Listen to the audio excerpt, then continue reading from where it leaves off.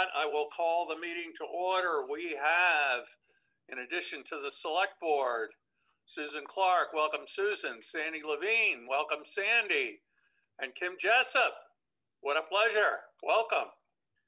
And we've got quite an ambitious agenda.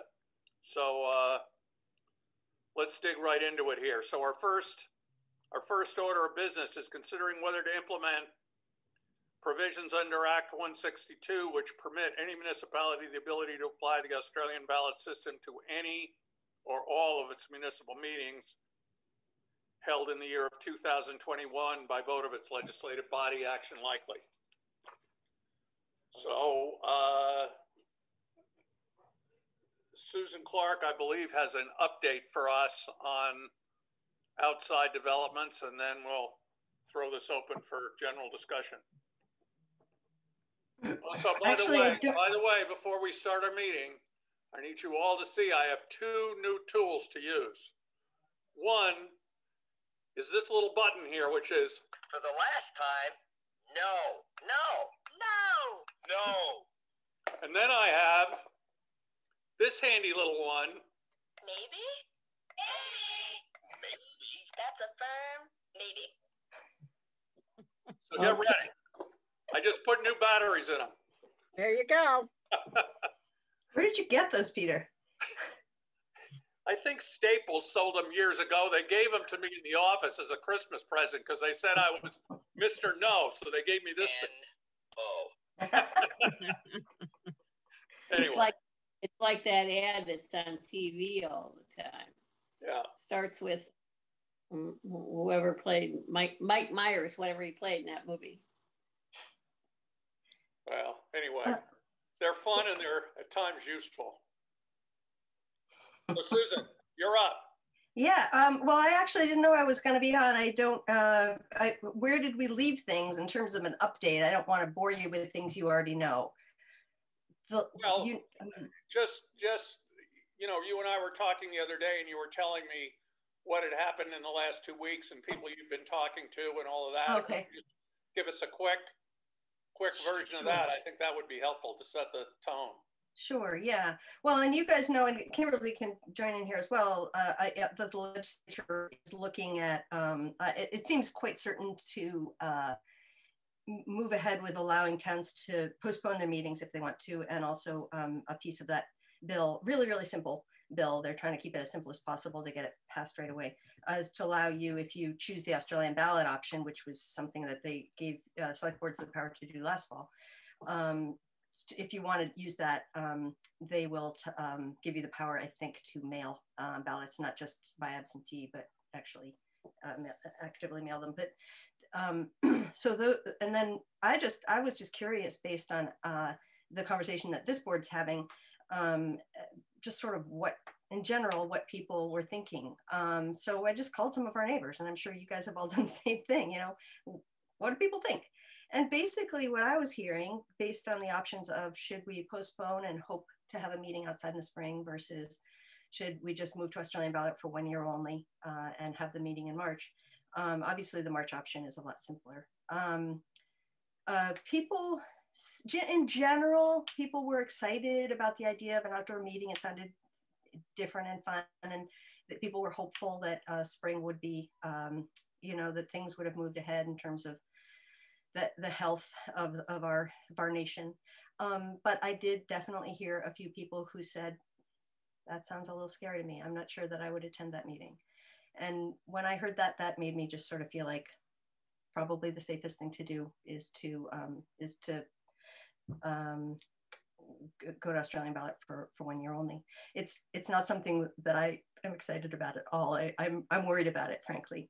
And I would hope that, you know, the select board, if you do choose to do that, would be very careful in how you communicate that to the community, because I think it'll be confusing to people.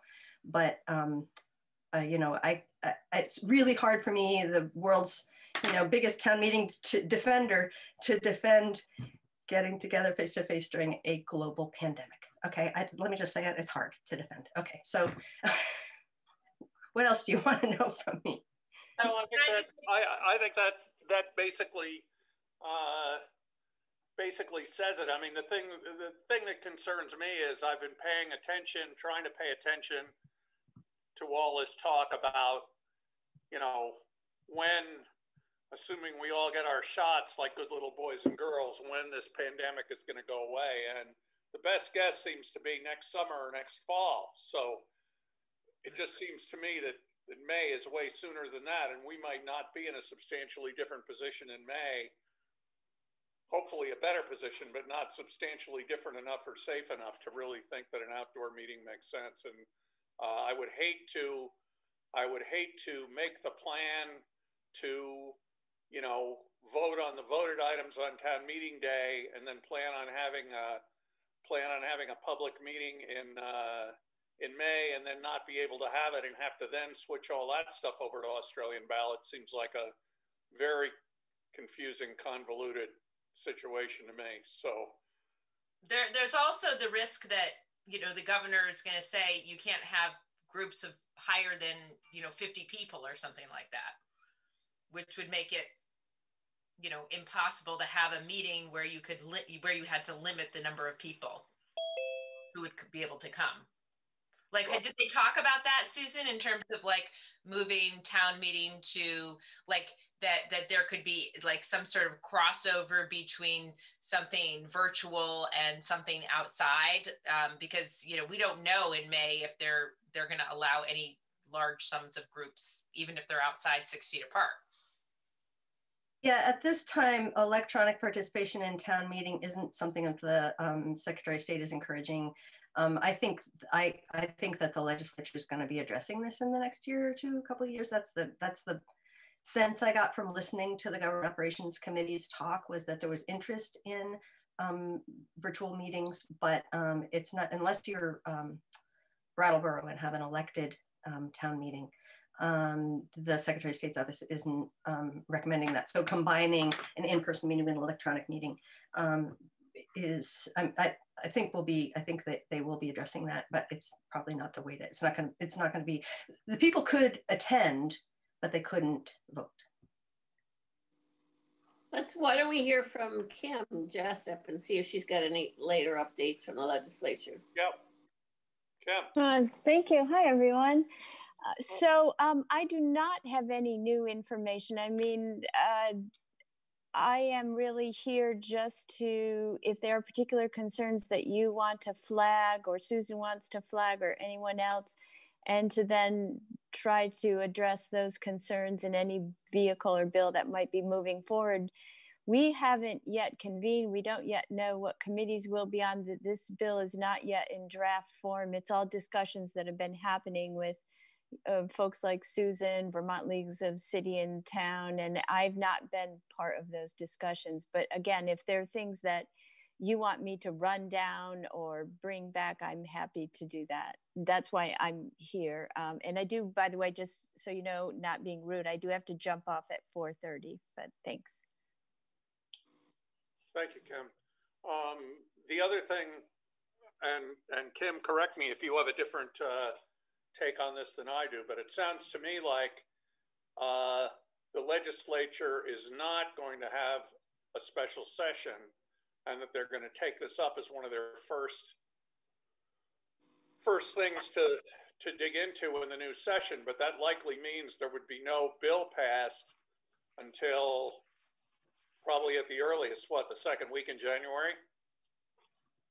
Yeah, they're trying to get it out of the gate very quickly, and it would all things hopefully working well as soon as possible. I hesitate to put an exact date on it, but there's a lot of momentum, and that's to Susan's point about trying to keep it fairly simple.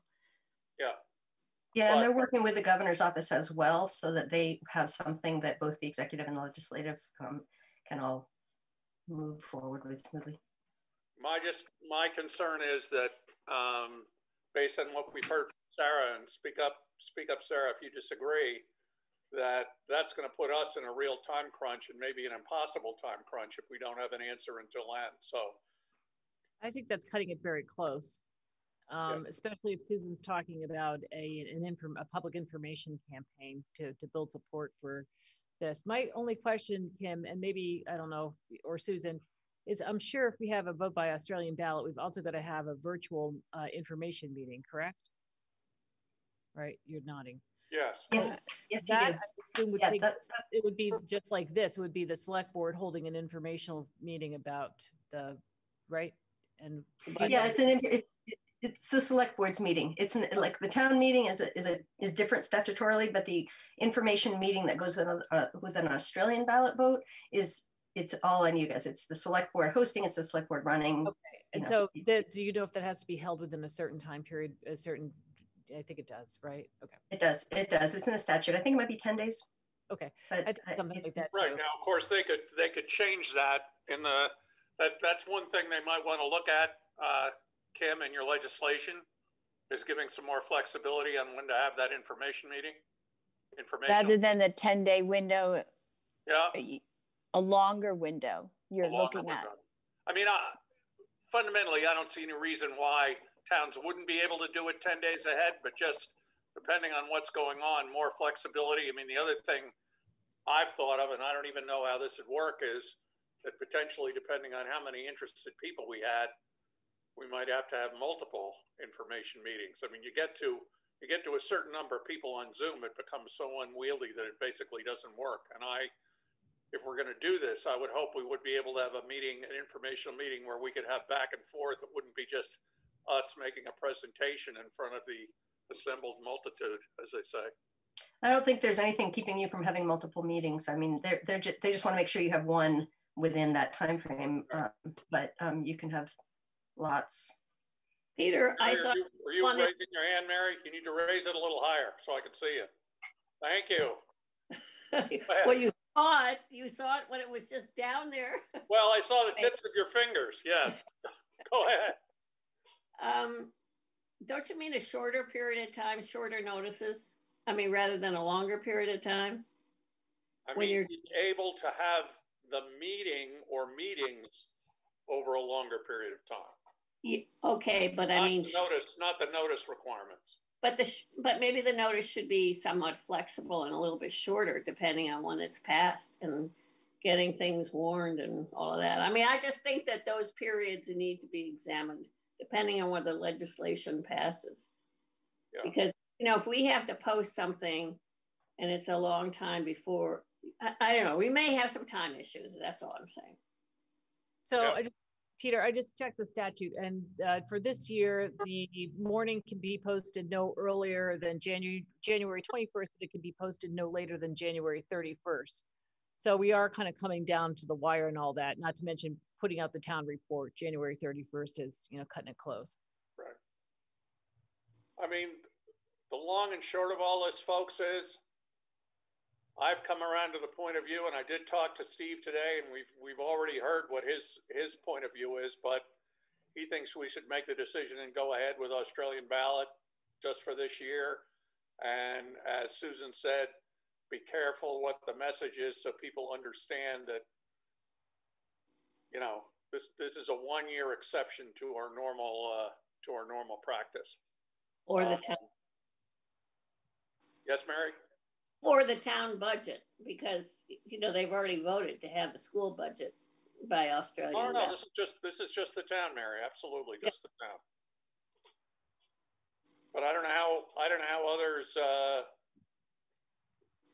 feel about that. Phil or Liz or. I will tell you that I did get a call from Ginny Burley, who was doing a survey of towns, and all the other towns around us are doing Australian ballot. I think East Montpelier was considering it last week.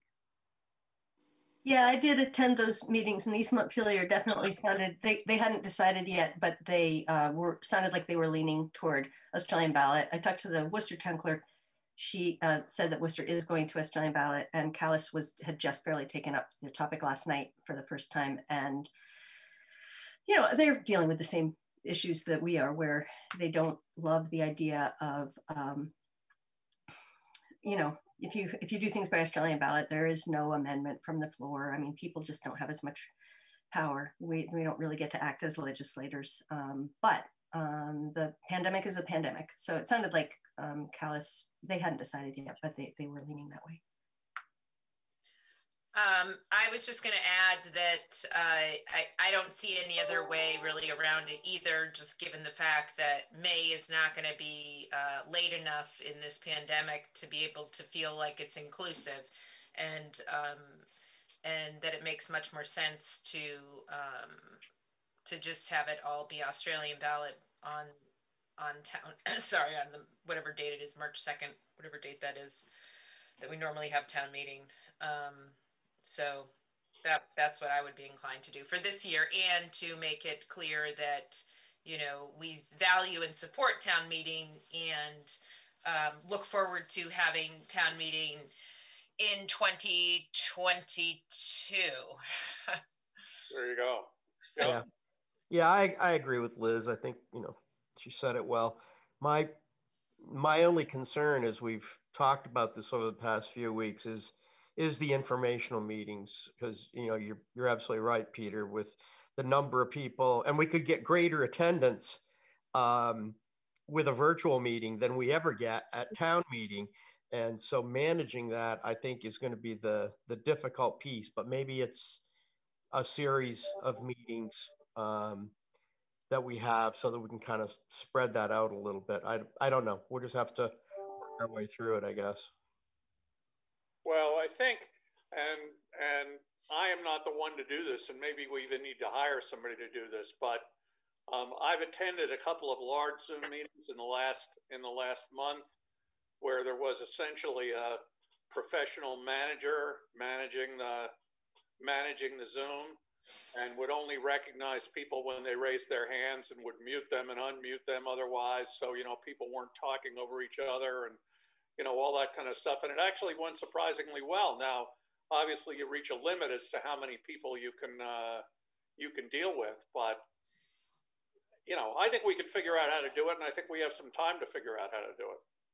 The other question, I guess, is nothing in this vote, I don't believe, has to say that we have made a decision about how we're going to handle the ballots, whether we're going to, I know Sarah thinks we should have people request ballots. I've had people tell me we should send out ballots to everybody. I mean, that's a separate decision we have to make. It doesn't look like, although who knows, Kim, maybe somebody will slide something into that bill that passes that the state will send out ballots to everybody. I don't know. Well, right now, Peter, just the town doesn't have the authority to send out everybody a ballot. No, that's what in the discussion of the legislation, that's one of the things they're talking about, Sarah. I understand we can't do it now, but we're not dealing with that at this point in time, is all I'm saying. But town meeting will still be a voting day, right? You'll still have the office open on town meeting day all day for people to vote. Is that correct, Sarah? Well, I'm not going to have the office open, but we'll have town hall open. That's what I mean, town hall. Yeah, people will just do it. We'll try. It would be nice to just have the exact same model we've had for the last two elections. Mm-hmm. We're going to have school ballots anyway, and we're going to have office ballots. We're just going to have more on the town ballots than we've had before. And for if they are going to require the towns to send out ballots or authorize us to do that, I hope that you'll think about what it costs to do that. Just like they did for the presidential, there must have been an allocation from the state. Right. Yeah, that's been something that I've heard discussed. Yeah. Yeah, the legislature's aware of it, and also the governor was going to see if he could maybe find some funding for that. But they can't use the COVID money. It would have reserve some COVID money instead of sending it back. Not allowed. They've talked about that actively. They were like, "Well, we've got some money. Can't do that. Has to be spent by December." December 15th. Yes, Sarah. Peter, can I just to be clear, Kim, I mean, we didn't absorb any of those costs for mailing out the ballots. You understand that, right? The towns that was not on our shoulders. And even in the primary, we got some help. So this will be a huge cost that's unbudgeted if we have to mail out ballots to everyone. I'm not opposed to it. I'm just saying it's going to be big. Not to mention, we did not actually do it. LHS, a company in New Hampshire, mailed all the ballots. Yeah, the dollar figure I've heard $1 million and other figures kicked around and people are super aware of that. I haven't gotten to the level of who actually sends them, but Susan, maybe you have more information or Different. The one thing I know is that I'm pretty sure that if they put that in the law, the intention was to allow towns not to tell towns to do it. So it would still, I think, be the town's decision whether they wanted to do it or not. And obviously where you get the money is going to be a factor in that. So, And who sends them? go ahead.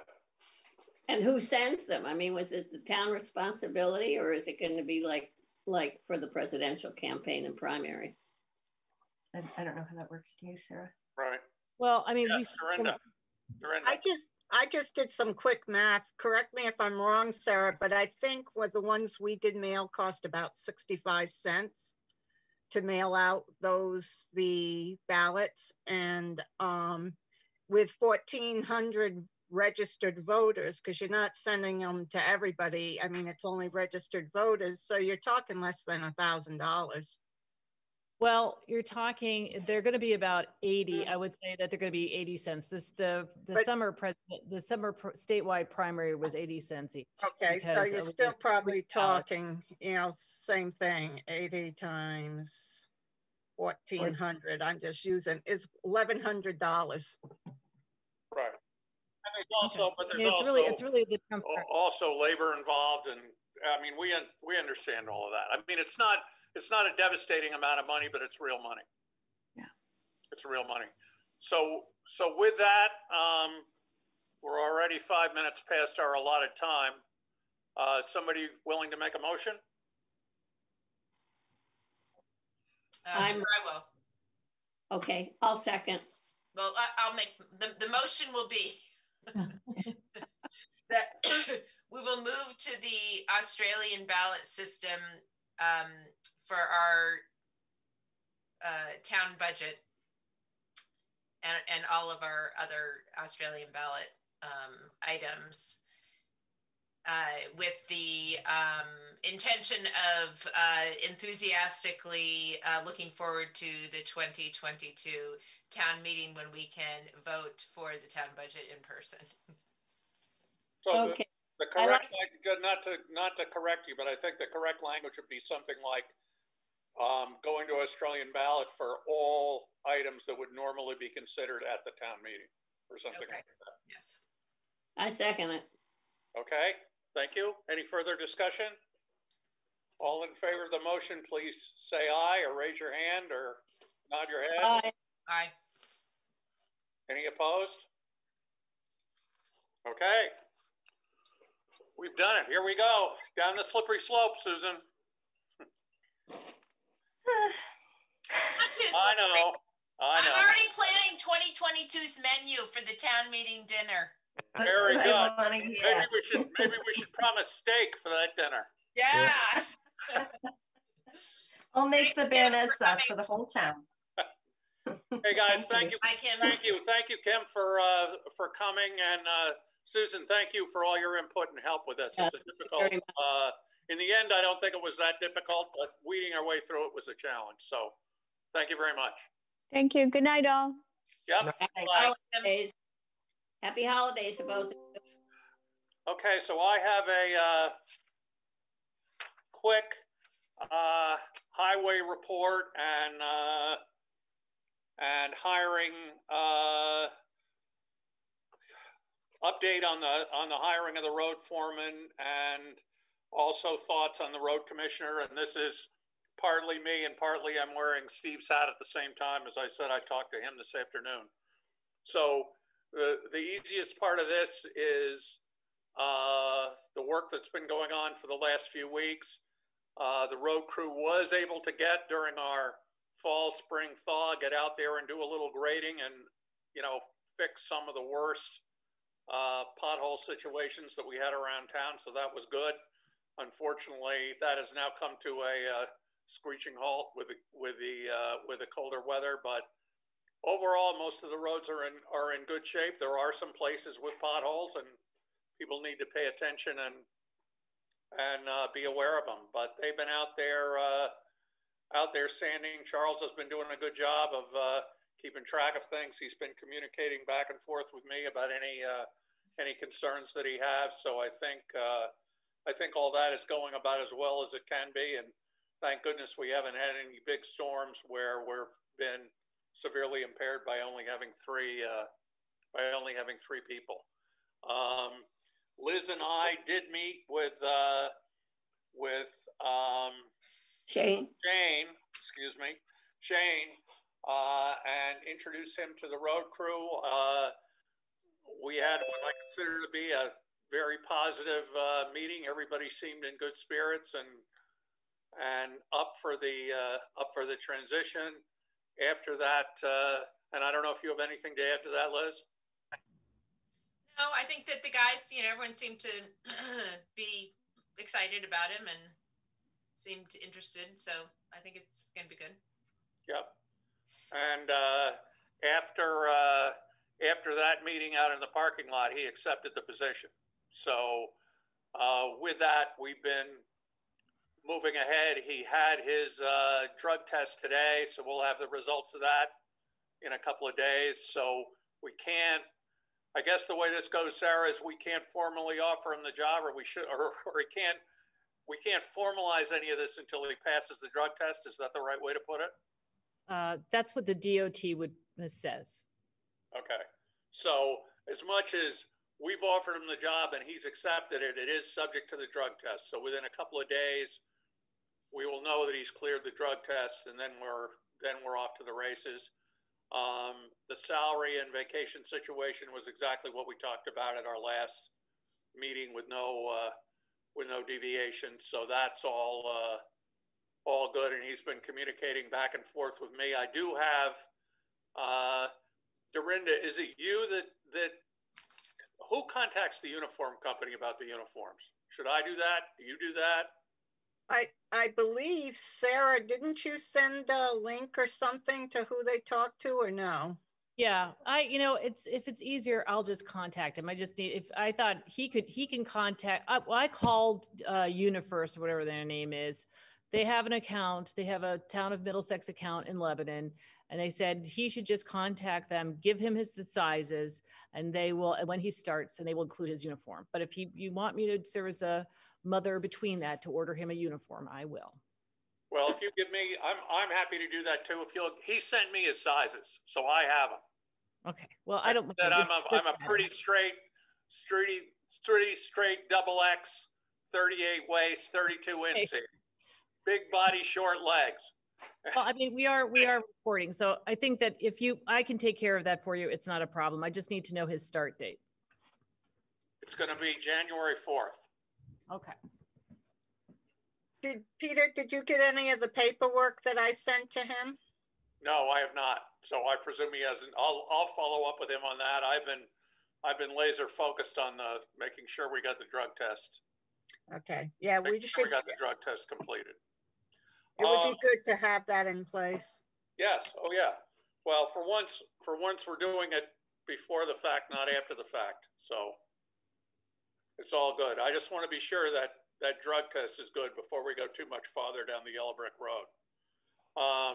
So anyway, I really think that's all good. He is very excited. He did. We had a little conversation about, how he was, because he lives in Plainfield, how he was going to deal with, surveying the town roads in terms of storms. And he said he and his wife had already talked, and he's talked to his father, and his plan is he's just going to hunker down at the farm when there's a bad storm coming. So he'll be here, which I think is a great compromise. So in terms of the road commissioner, there's sort of a boiling pot going on in the community, I guess, about the road commissioner. We certainly need to figure out how we're going to go forward with this, whether we are going to open it up, which in some way, manner, shape, or form we need to. I really don't know how we want to proceed, and I don't think we need to proceed proceed immediately. We can work our way through the transition. Shane understands that in the initial part of this process, he's going to be supervised and directed by the select board, not by his father. But his father is certainly going to be involved in the training and acclimation process. He has to be. There's been some talk of trying to find a quote unquote volunteer road commissioner. If we could find somebody who was willing to do this the way select board members have done it in recent times. I don't think we've ever had a volunteer road commissioner who wasn't either the road foreman or a select board member, but it isn't to say that there might not be somebody out there who'd be willing to do that. It's a little scary to think of taking on another, and I don't know, Steve is giving some thought to how much time it really takes and what it would be. Is it a half-time position? I don't know. But even it would certainly be at least a half-time position, which of course is potentially real money, especially when we're in the throes of trying to hire a new financial person. So we've got some work to do on that. When it comes to the budget situation, I think we would be remiss not to put some money in the budget to allow for a paid road commissioner, but we can talk about that. When we get to that.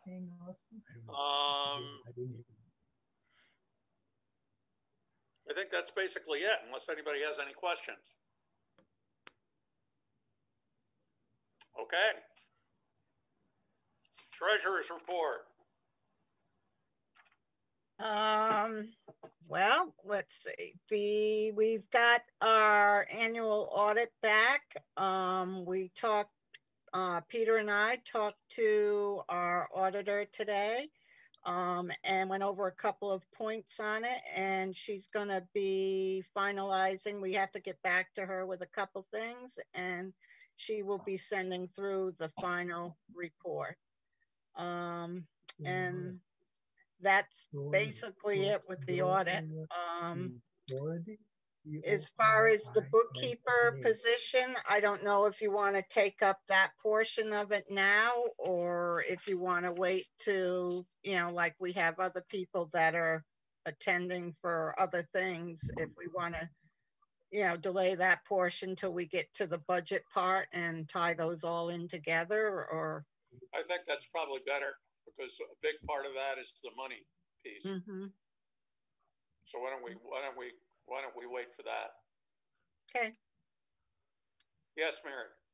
Peter, you had some comments about the audit, and I was going back through my emails trying to find one where you sent us the audit, and two, your comments. So I couldn't find either. So were those concerns that you raised in your emails addressed during your meeting with Dorinda and Bonnie today, or whoever? Yes.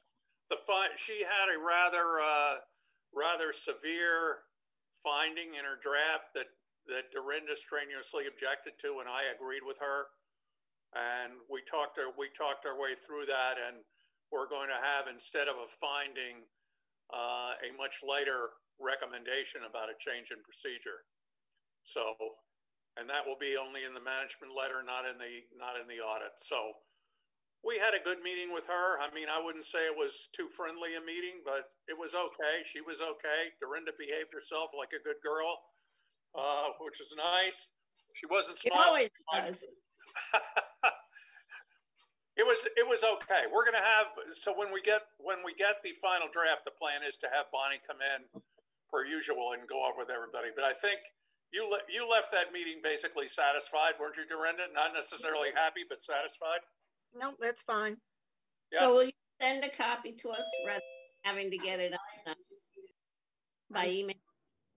Yes, we will. As soon as we have it, we'll make sure everybody gets it. Yes. Thank you. You said you want an actual copy, not sent by email? I can't read those things by email. I mean, they're just too long. So yes, I want a physical copy. Okay, well, we'll let you know when it's available and we can figure out how to get, I mean, ultimately we can mail it to you, but if you can stop by the town clerk's office and grab it, I can do one or the other, yeah. that would be fine. Okay. Okay. Anything else, Dorinda? You're all good? No, I think we're all good. I do have one question, just quick question for you. Mhm. And maybe I fouled it up and deleted it or didn't get it, but I never got a copy of the budget as it stands after our last discussion. Well, that's because I didn't send it. Well, that's a good explanation. So, I'm my only kind of, question was, is that in a state where you can send it to us now for our budget discussion tonight or no? well, I don't think I mean, I can send it. It's really not a lot different than where we were before. I was kind of waiting for tonight so we could get the real salary numbers in there. And actually this week, I also got another, one of the ones that we had just plugged in, I got a real figure on it. So I was kind of just holding off All right. Okay. rather than keep sending it. That's fine. We can talk about that. We can talk about that during the, I just thought I might have missed something that I was supposed to get. I didn't get. No. Okay. So guess what? Now we're back ahead of schedule. Considering the V-Chance project commitments for the bike ped scoping study with 20% town match action possible. So here we are. We're back to this again. And I don't know, Sandy, do you want to? Yes, I can talk about it. Theo Kennedy is also a planning commission member. He's on as well. And he's been somebody who's actually been working a lot on this, both as a planning commission member and also as sort of leading one of the groups connected with What's Next Middlesex on village vitalization and working on projects in the village. But basically, this V-Trans grant, which the select board provide a letter of support for the town to apply for, it was awarded, and we have $30,000 to move forward with a scoping study, which more clearly identifies what any costs would be for improvements to put in sidewalks through the village, and is a necessary piece before V-Trans would move forward with a project to have sidewalks or road improvements like that. The grant request also included looking at both costs and what issues might be for building a more of a recreation path, a walking path along the river as well, which was, both of these came out of the Walkable Middlesex study that we worked with Du Bois and King. You know, going forward, these V-Trans grants are a little more complicated than the municipal planning grants. It was brought to our attention that the Regional Planning Commission can assist in the administration of the grant, which seems like that would be a good idea. We'd need to have a separate contract with them. Bottom line is, overall, we have $30,000. There's a 20% town match for that. You can invoice time for town employees. Like if somebody, employee of the town like Sarah, is spending time doing something for this grant and keeps track of that, and it can include that in the invoice, that can be part of your 20% match. Other sorts of in-kind contributions are a little more difficult because they require a lot of paperwork in terms of justification and supporting them, because these are federal dollars and there's a whole slew of other requirements that go along with that. So it is as I said, it's a $30,000 grant. There's a 20% match which is $6,000. The way it works, it's a reimbursement grant. So the town would have to pay for it. Then you submit your invoices, and then you get reimbursed from V-Trans. And what I was hoping to do is maybe we might be able to continue to work with Du Bois and King, who did the initial work on this project. and they have pre-approval to be at the ready to do these sorts of projects without having to go through a bidding process, but that the Planning Commission needs to make that determination. And then secondly, have a separate contract just for administration with the Regional Planning Commission. And they could do that for 10% of the grant, which would be $3,000. You know, either way, it's still going to cost the town $6,000. If there's town employee time spent on this, you can invoice for that. I don't know if there's going to be time from the road commissioner or from Sarah, but if there is and they can invoice for that, that could be reimbursed. So the $3,000, which they estimated for administration, if we do that internally, that doesn't count as a credit towards the match, does it? If we do that internally, that does count, but we have to invoice for it. And part of what I was hearing from, particularly Sarah, is that she's dealing with a lot of things right now, and managing these grants as well is a big burden. And secondly, these VTrans grants are pretty complicated. No, I understand all that. The question is, one of our goals in hiring this new financial position, whatever we're going to call it, and we're going to talk about it in the budget discussion, is to have somebody who has the capability to do part of their responsibility is going to be that grant administration. So rather than spending another $3,000, if we have an employee in-house who can do that, so it isn't an undue burden on Sarah, then that's a pretty good swing, and it helps pay for that new financial person at the same time, as long as that money can be part of the match. That's all I'm thinking about. And I don't know how other people feel about that. Sarah, what do you think about that? Well, I feel like I should have my face on here. I don't know how, it's hard to know exactly what's going to be involved in a grant that I've never administered before. So I don't know how much work, but I can just tell you that I don't know when this starts. So I can tell you that. That's a good question. When would this likely start, Sandy? Within the next month or two. You need to submit the contract, get a contract back, you put it out to bid or sign a contract with whoever the major consultant's going to do. So that I'm, assuming that would take a month or two, but it's intended to happen over the next, few months. So the timing is really difficult. If I'm going to be mailing out 1,500 ballots and processing 1,500 ballots coming back, not to mention putting out the town report, I have some concerns about whether or not our staff can handle that. On the other hand, I keep thinking, why are we paying $3,000 to Central Vermont Regional Planning Commission? We already pay them money. I mean, it just seems like it's more costs on top of that. But, I don't know because I haven't managed one of these grants. I've only managed a FEMA grant.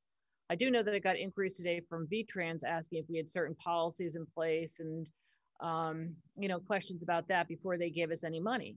So I don't know. They were very vague about what money it wasn't seem to be tied to any particular grants. It seems like if it's a little, cart after the horse, if they're already talking about VTrans grants we're already supposed to get, do we have the policies in place? So that's just a perfect example of how these things can get complicated, mucky really fast. So I don't know. I've been on too many Zoom meetings today. I apologize. So in terms of cost for the town, Sandy, just to be clear, if we subcontract with the League of Cities and Towns to do the administration, the Regional Planning Commission. Regional Planning Commission. I'm sorry. Does that count towards our match since that's money out of our pocket? Yes. Okay. So it really doesn't matter one way or the other. One way or the other, the administration is part of our match. It just depends on whether we want to sub it out or not. And I guess my feeling on that is after hearing from Sarah that if this is all going to start up in the next month or two, that is not the time to put extra work on her shoulders. And I think we need to consider subbing out the administration. Can I just add something here? This is Theo. Can I add something here?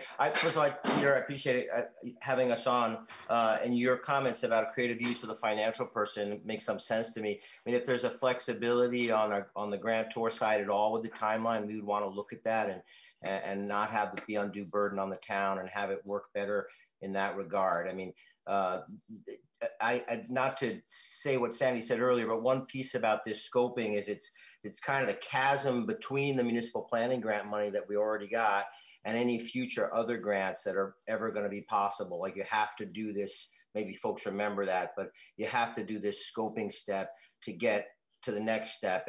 And this isn't, I would say it's less about, you know, a sidewalk, a physical sidewalk, as defining a place and a destination. And that's kind of the way the Du Bois and King project threw itself out. The reason we landed with sidewalk or crosswalk is it was within the phased area where you didn't have to take control of the road.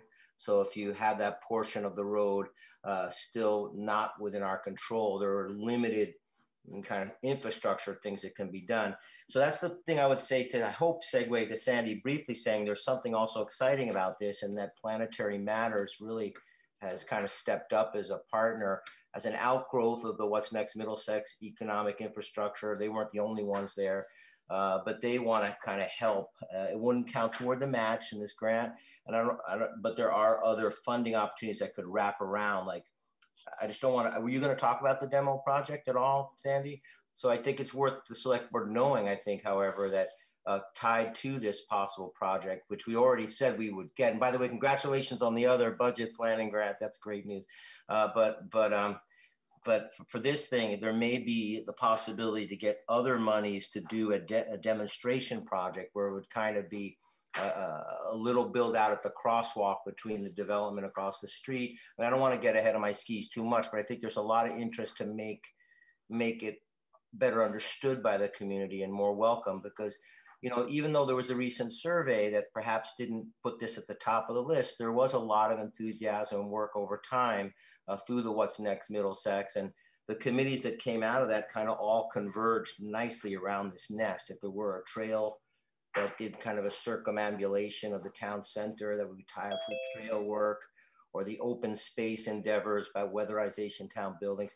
So I just want to thank you for letting us come on, and really hope that you'll reaffirm your commitment. And if I can do anything, the last thing I want to say, I would offer my time, but I'm not an employee, but to help shepherd this once we had it underway, because it really has to be meaningful. I just don't want it to be a cookie cutter step. It really has to make sense between what the design phase was and what the kind of pre-positioning for grant will look like. And to me, there's a lot riding on it. So I wouldn't want us not to be involved. When I say us, me, as intimately under your direction and the Planning Commission's direction as possible. So those are the thoughts that I had, and thank you. Thanks, Theo. I do have one under question, and I don't know whether this is a Theo question or a Sandy question, but when I talked to Steve today, he asked me to ask, is there a possibility, and I think I already know the answer to this, but is there a possibility to include what he called the bike lane option versus the sidewalk option in the scoping grant, or have we already crossed the river and this is pointed just at sidewalks? I'm not sure I know what the bike lane option is to just, so. Well, Steve's idea was that he expressed a couple of times through the process was, rather than to have a sidewalk, right, to have a bike lane on the side of the road, which could be marked off and could be, I mean, it could be a walking lane / bike lane, not just a bike lane. Yeah, I mean, I think that those have been focused on, you know, keeping them separate from traffic more. And part of it is through the village to try and slow traffic down and have dedicated space that's not in the traveled way as a bike lane, walking lane. The bike lane is just a wider shoulder. And I think that was looked at a little bit as part of the Walkable Middlesex study. And while it, you know, that it would not really accommodate and address the safety concerns for pedestrians in town. I would just add to that, in order to get that broader width that might have accommodated a walking path, whether it's paved or not, and a bike path, at least through the more narrow stretch of town, it would have meant that the project, we would have had to take over that stretch of the road, which was a wholly other scale of financial model. I understand that. I don't think we want to be in a position where we take over the road. Right, so that's why we foreclosed the bike path initially. There's a section of the road that's quite narrow as well, and it would not be able to physically accommodate the additional width for the bike path through there. With its current ownership. Yeah, I mean, it's just a little ironic to me that we're going to create a sidewalk and space in between the sidewalk and the road, which is surely going to take up more space than a bike path would take. But anyway, we don't want to take over the road. I get that totally. Well, there is the easement that's there is just so that we know, because it's important, is kind of already a pedestrian travel path, and you wouldn't necessarily need to pave that. And I think a lot of the butters, I mean, there are 4 butters who want this, the Planetary Manor, but the other ones, anyway, just to know that I don't think there's any broadening. It's just kind of going on an existing path that could be paved, and I don't know whether we would ultimately need to be, but it certainly can't be understood until we scope it out. Okay, and I guess this. So here's the second part of his question, which is also one of my questions, is when we talk about a sidewalk, I think of sidewalks in Montpelier. I think of the sidewalks in Moortown. I think of, I basically think of poured concrete sidewalks with granite curbs and everything that goes with them. Is there any option not to have it be a concrete sidewalk, which is going to frost heave and fail over time and need to be maintained, and et cetera, et cetera? In other words, can it be what, for lack of a better word, I would call a stay mat path, separate from the road? I don't know the answer to that question. It's certainly something that we could explore. I do know that we're looking at doing this within the VTrans right-of-way, so they have a lot of say on what it looks like, feels like, so on. And something tells me VTrans wants a concrete sidewalk. Okay, well, my only request would be to have them look at options other than a concrete sidewalk, if that's possible. A concrete sidewalk to me is kind of a nightmare, but anyway. Take heed, for sure. Yes, Sarah. If it's within the VTrans right away, does that mean the VTrans will maintain the sidewalks during the winter? Nope. Oh. That'd be too good to be true.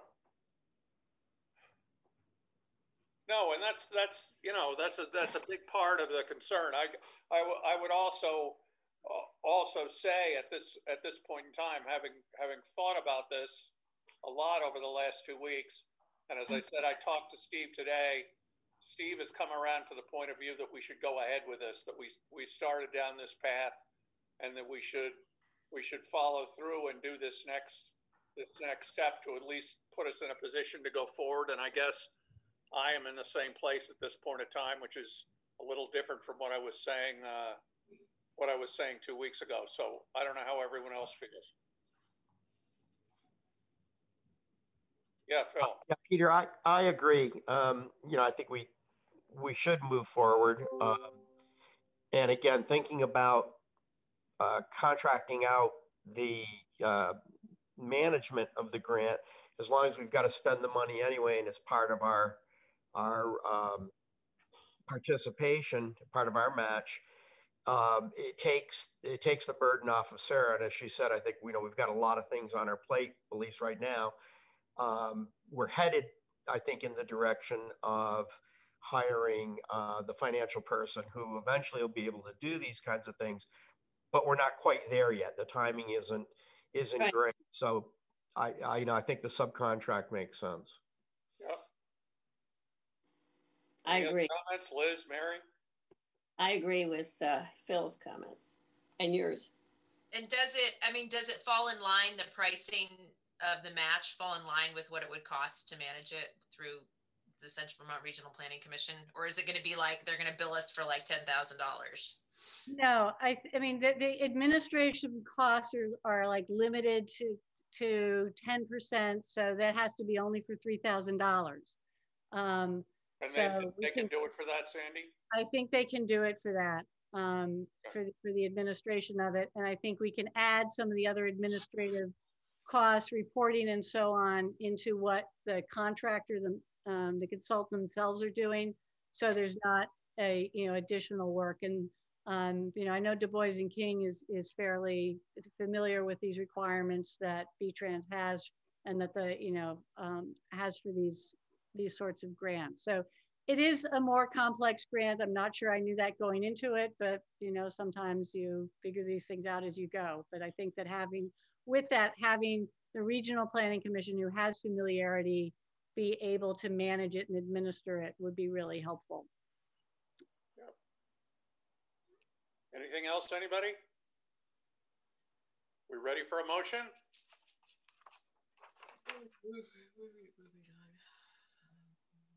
Yeah. Don't everybody look sideways at once. I'm looking to see what the motion is. I'm trying to find my agenda. I'll do it. I move that we approve the VTrans project commitments for the bike dash PEDS scoping study with a required 20% town match. I'll second.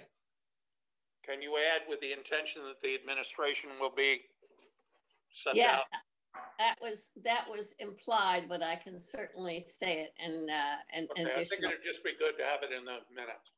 With the condition that the Central Vermont Planning Commission will do the administrative work for the grant at the cost of no more than 10% of the grant or $3,000. Thank you. Is there a second? Second. Okay, thank you. When you're going to the discussion that the select board already approved Right. applying for the grant, you provided a letter of support. What's before the select board now is signing the grant, signing the letter that would move forward the grant agreement with VTrans. And I provided a copy of that letter to Sarah. Yeah. Okay. Okay, so then I withdraw that motion and say, I move approval of the town signing the VTrans contract to do the bike PEDS scoping study with a 20% town match to be administered by the Central Vermont Regional Planning Commission for $3,000. Before we go on, this grant says. Okay, wait a minute. Hold on just a second, Sarah. So do we have a second to that motion? Liz, thank you. Okay, go ahead, Sarah. Well, it just says that the name of the full-time municipal employee and responsible charge of this project, regardless of any additional contracted management services, Sarah Merriman, Select Board Executive Assistant. I think we can take out executive, but you guys still want to, that's still my name, responsible charge, Sarah Merriman. I'm the only full-time employee, right? Put me on there, Sarah. You can't, you're not right on there. You're not a full-time employee. Yes, I am. These days, I feel like I am. Well, It's not going, in other words, it's not going to be the new road foreman. There are only 2 full-time employees. I mean, yeah, it's going to be you, Sarah. Congratulations. Then unfortunately, it has to be you. Yes. Okay. And who's going to sign? You guys also have to authorize the municipal official to sign this. So who is going to be authorized to sign this? Well, the chair. The chair. Okay. Okay. We don't think we can have Sarah sign it? No, I can't sign it myself. I'm the municipal All official. right. Okay. Executive assistant. Good. Okay. The fun just goes on, doesn't it? Okay. So are we ready for a vote? Aye. Aye. Aye. Liz? Aye. Okay. Is that everybody? Me? I say aye. So I think we've done it, guys. Here we go, down the road. Thank you, Sandy. And Thank you, Theo. Thank you very much. There was one other, I had passed along a contract for the Central Vermont Regional Planning Commission to work with the Middlesex Planning Commission on zoning as a consultant to work on zoning. And that is money that is within our budget for this year. And we've already begun that work. And that contract also needs to be signed by, I think, Peter. So I didn't see that in our packet. I sent it. Okay. It is just a real, it's just all you need to do is just making you aware of the money. But yes, Peter, when you come in to sign the scoping grant, you can sign the study. I've got the zoning up. Perfect. Okay. Thank you. Thanks very much. Happy holidays. Happy holiday. Bye-bye. Bye. Before we go into our budget workshop, I would just like to acknowledge what has already been brought up, that we received our other grant, which Liz applied for.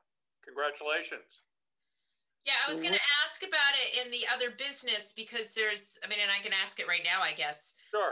We have 45 days in which to approve it, and I don't need approval to approve it, do I? I can just go in and, because there's only so many of us can go into the database, into the grants document to approve it. So. I don't know the answer to that.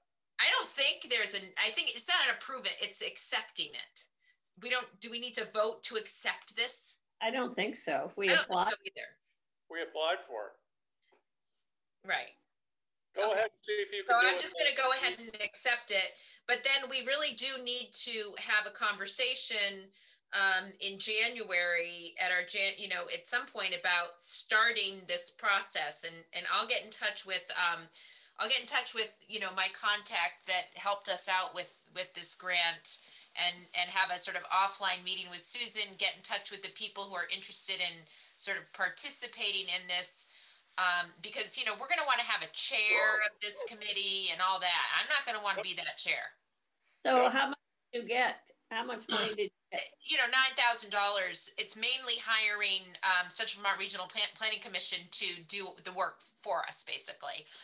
But help us out. And it's got I think it's a 10% match. So $900 is the match that we have to give.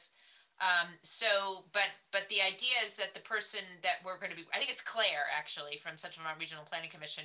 She'll be, working with us, helping us lead the meetings, as well as, giving us, sort of, how we create this whole capital plan. And it's going to be over the course of a minimum of 12 months. So this isn't something that gets done quickly. It's 12 to 18 months when we'll have a finished product.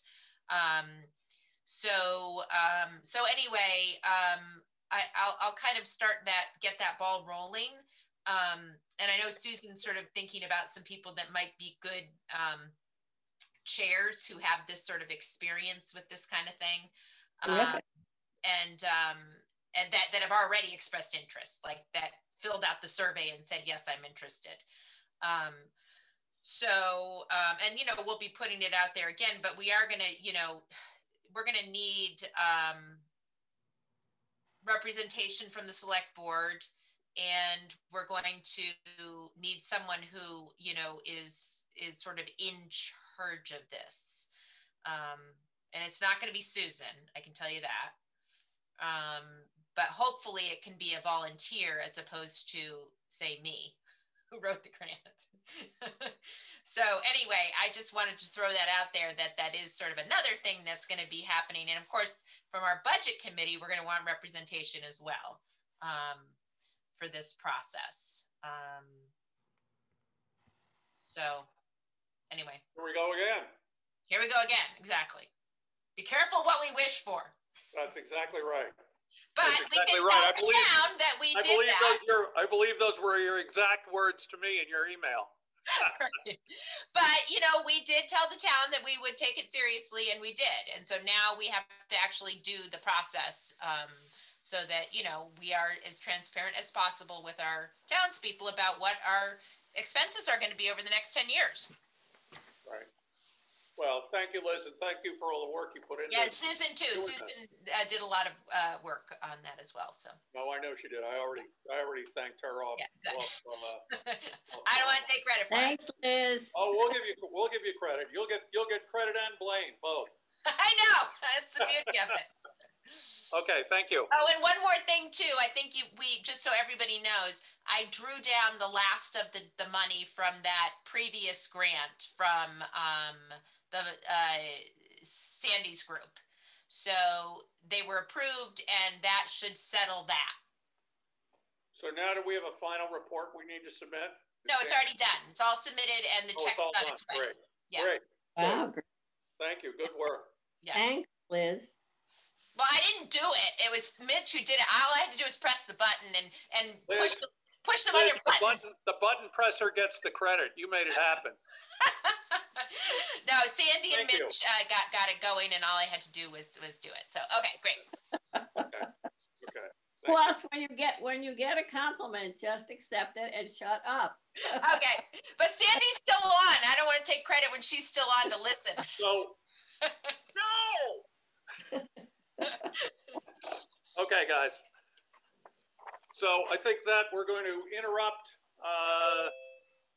our regular meeting and move into our budget discussion. Peter, before Yes. we do that, if I end up not staying for the whole meeting, the EV charging station issue, I'm trying to work through WEC to find out how this all happens. So can we postpone that till the next month? Our next meeting? I mean, possibly we can, but I would tell you, and I don't know how others feel, but my answer to that request is no way, Jose. I mean, why in the world would we ever want to do that? So okay, I wouldn't spend a lot of time on it, Mary, is what I'm suggesting. Okay, well, your answer is we're not going to assume it, then you can vote on it. Well, is anybody else thinking it's a good idea that we take on this? Well, I'm not thinking it's a great idea, but I am saying it does align with our town plan to have these kinds of services available to our townspeople.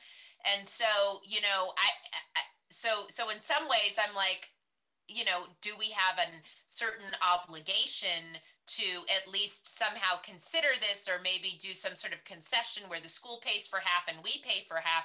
I don't know. I do have a problem with, like, even though nobody uses it, and it doesn't mean that people aren't in the future, and it goes against, getting rid of it goes against the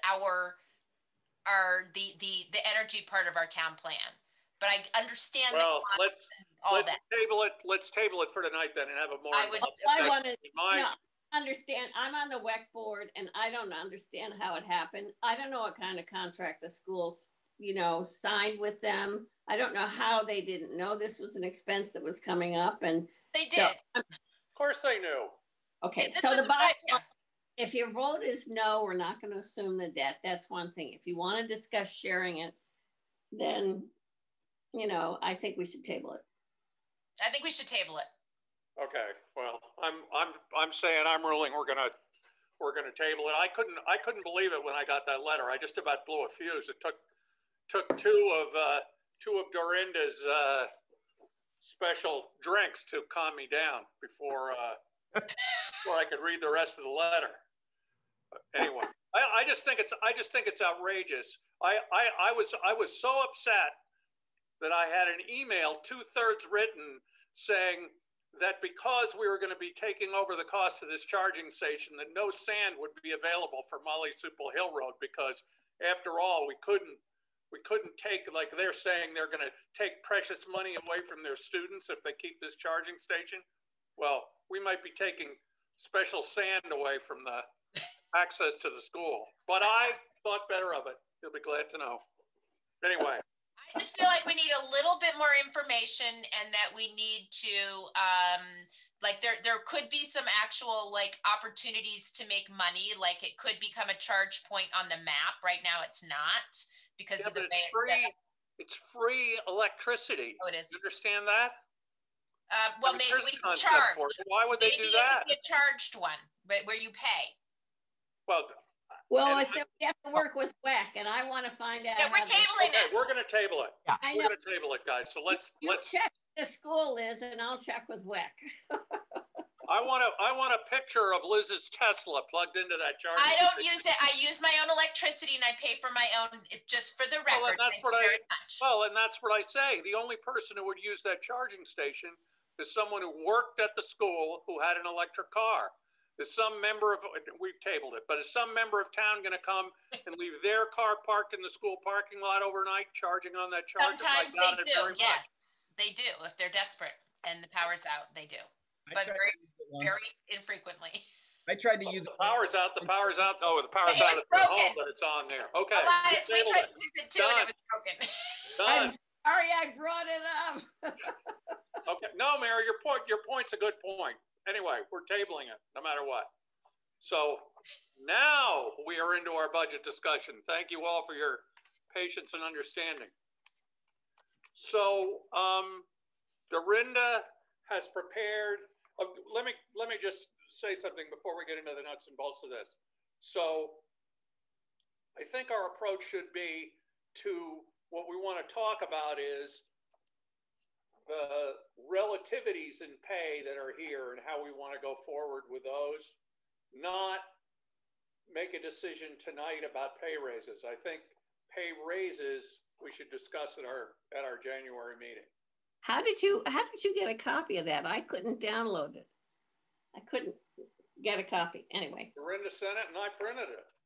I couldn't print mine. I just couldn't print it. Anyway, I've got it on my little tiny iPhone. I'm going to send an IT consultant over to visit with you, Mary. That would be a really good idea.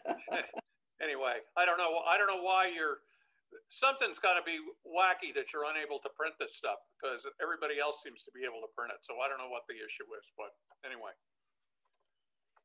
So with that, Dorinda, you want to lead us through this? How are we going to proceed with this? Well, I just listed all the positions, what the current rate is. The spreadsheet, as I said, just shows a 2% placeholder there. And so the spreadsheet, when you work with it, will just automatically calculate your taxes and your workers' comp and all of that. So it's just every time you make a change, that's what it's going to cost you. The bigger thing is, if you're going to replace the bookkeeper that you currently have, I think you need to go from the 21, 22 and forget about the 2% increase and figure out what number is going to go in there. Right. And I think that holds true with if you plan on changing any, person that, if you're going to look at what they're doing. The other thing that's included in here is I also put in the number of hours that they're budgeted for. So maybe, the pay's okay, but you would need to increase or decrease the budgeted hours. But this is how it's all based on and has been based on. Yep. So what we really, and I think that's exactly it in a nutshell. I mean, what we wanted to look at, rather than just say, okay, everybody gets a raise, is first of all figure out whether the hours are appropriate, and second of all, we've got to design some kind of pro forma for our financial person, and potentially a pro forma for a road commissioner position that we're not really prepared to talk about tonight.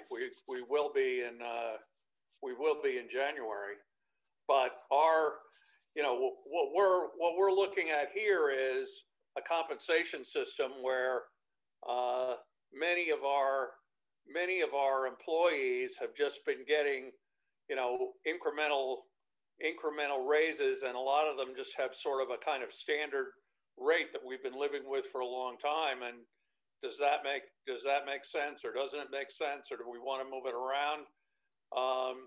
Obviously, the the heavy money is all in the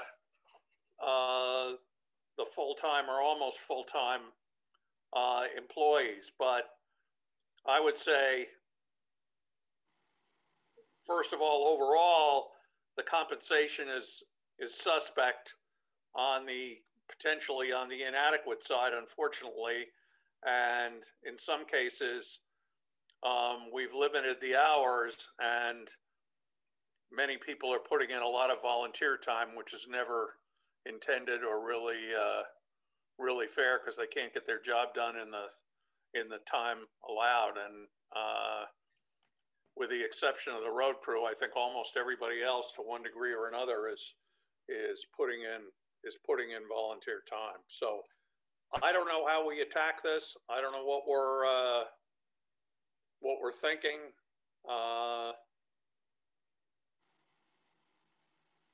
Any thoughts?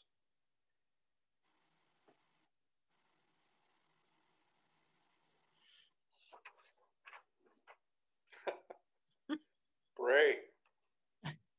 Would it help if I go away so you guys can talk freely about the full-time employee who's sitting here? No. Not for me, Sarah. Everything I have to say, you're more than welcome to hear. No, I don't think that that's a problem. I think the way we have to approach this is, what do we want to do? Do we want to talk about an overall increase? Do we want to single out the bookkeeper and or the road commissioner? And if so, we should start with the bookkeeper. When I look at these, the estimated time of our current bookkeeper is 625 hours. Is that twice a week, Dorinda or Sarah or whoever knows? It varies. That's not per week, that's per year. No, I understand that. And that is, I mean, at times it's like 2 days a week. Other times when you're getting into end of year, tax time, things like that, it could be more. I mean, that's just so it's like, that's one of the things that we would like to see with the new bookkeeper, that they're in the office for set hours. And, that we know the bookkeeper's always going to be there, Monday, Wednesday, Friday, or Monday through Wednesday, or whatever the days are and whatever the hours are. But these are just, and I think it's true for any other than the full-time employees, the hours are pretty much, they work the hours that they need to work to get the job done. Well, I mean, what I would tell you is, it seems to me the parameters when we're talking about a bookkeeper range from the 625 that we now currently have to 816, which is what Sarah works, which is 32 hours. And for 2 days a week, we have the assistant clerk, and he's putting in 700. So do we want someone 2 days a week or 4 half days? And okay, first of all, Sarah is 816 plus 848. So that is not. Full-time is 1664.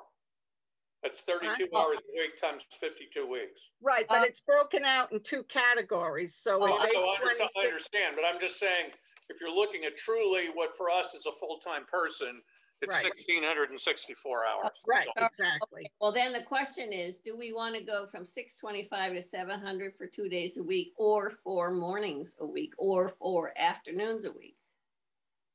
I mean, hold on. I don't think that's enough. Like 700 hours. I mean, like, do you think 25 hours a week is too much, Dorinda, for the bookkeeper job, if to extend it to this greater grants administrator and all that?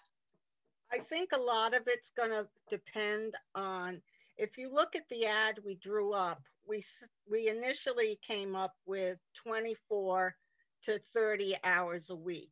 Once you go to 32 hours a week, and I'm not begrudging anybody this, but you then get into the benefit side of it. So we started out hoping we could get somebody for 24 to 30 hours a week. The problem's going to be is, if you're going to find a qualified person, or if you've really got to go the full-time route and to get the person you need. So our take in our meeting that we had with Phil and Sarah and myself was, we said, let's put together this basic ad looking for everything we want, throw it out there, see what kind of response we get. And so that was kind of where we were starting from, for you to look at this and say, yes, that's what we're looking for. I think then the person would come back and say, I need this much money in order to do it. And that's how much do they need? Like what's a reasonable hourly rate for a bookkeeper for municipal stuff? 25? Well, I don't know. I mean, I have to be honest with you. I really don't know what the municipal bookkeepers, a lot of them are tied in as clerk, treasurer. You know, they're not necessarily separated, but you're also looking for somebody to handle grants. So you're throwing that in there as well, which may not be what a normal bookkeeper does. I'm sorry. Go ahead, Liz. I was just going to say, I would think, you know, I'm just thinking about like our finance people at Capstone nonprofit. You know, I think that they're making, like, we have a grants administrator. My guess is she's making between like 55 and 60, which is like 25 an hour, right? So, I mean, I think that's a reasonable amount of money that seems, you know, of course she gets benefits and stuff. So this is someone who's just flat out getting 25 an hour. But if you're doing 25 an hour for 25 hours a week, that's like 32.5 or something. Right. Is what we would have to budget, which is, you know, a little over $20,000 more than what's in the budget now. So you guys, I just want to direct your attention to the ad for the town of Barry ad that was circulating around here. So that's a full-time position, and granted, it's Barry. It's the town of Barry, not the city of Barry. And that's a full-time job, and that's $70,000 to $75,000. But that's also, I mean, they have a population of 8,000 versus us, which is a population of 1,800. So it's different.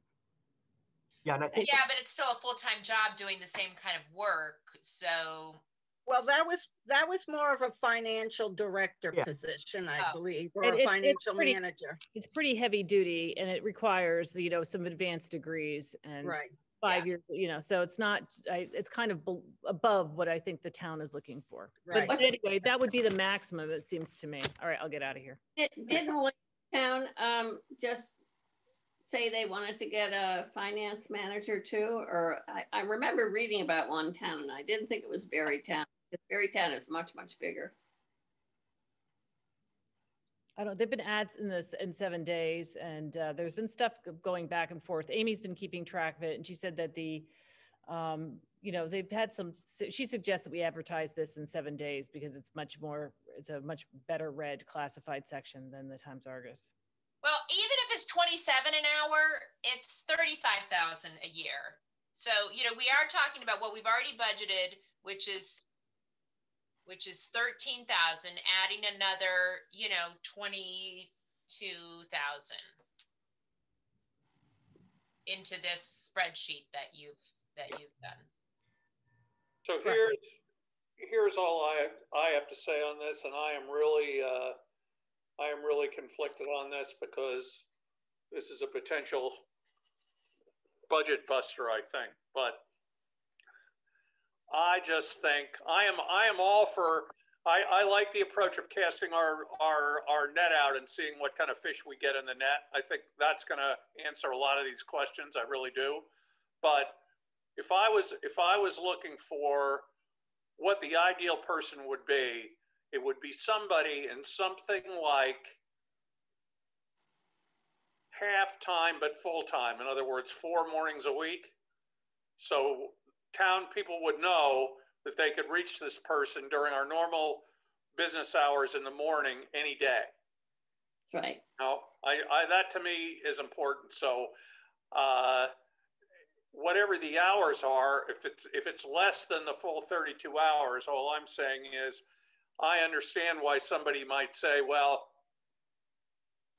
I can do that job in 2.5 days, so I want to work Monday and Tuesday until noon on Wednesday. That is not what I'm looking for. I mean, who knows what we'll be able to get, but having somebody there when the office is open, at least a good part of the day on those days, to me is important.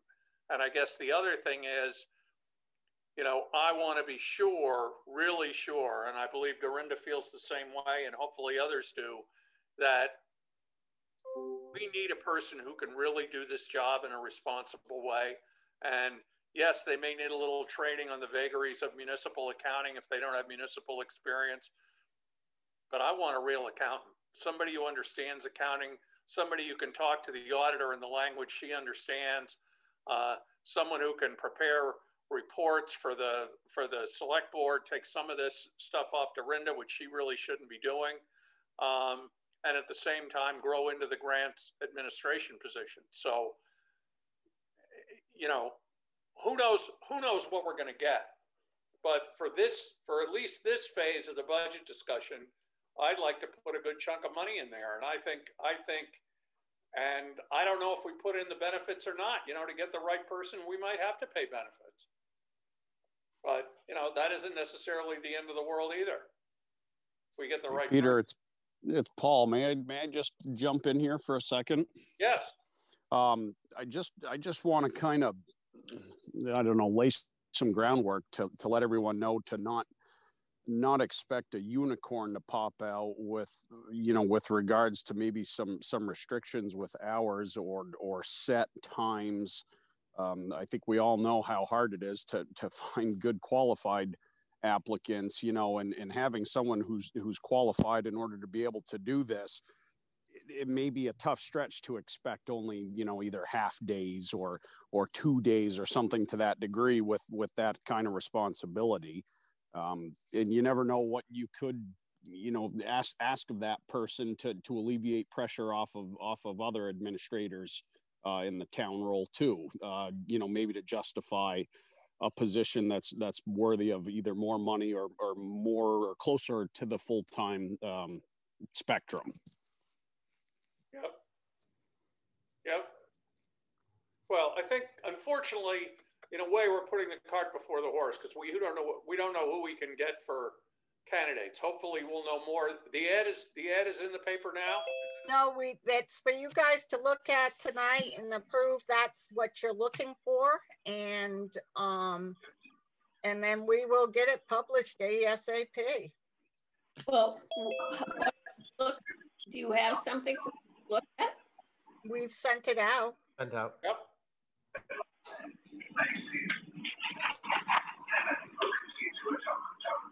Not this. Whoop. Who's next? Mute yourself, whoever that is, please. I think it's Bill. I just muted him. Okay, thank you. So when did you send it out? Dorinda, when did you send it out? I want to look it up. I sent it out. Oh, Sarah. I'll send it out again. Mary, just hold on.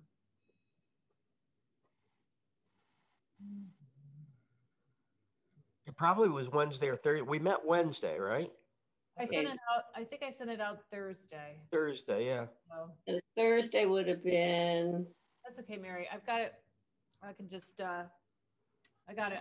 If you just hold on, I could just go into my folder and send it again. Thank you. It sounded fine to me as a starting thing. Okay. But all I'm saying is when we meet in January, and I don't have the January calendar. When is our first meeting in January, Sarah? I think it's like the 5th.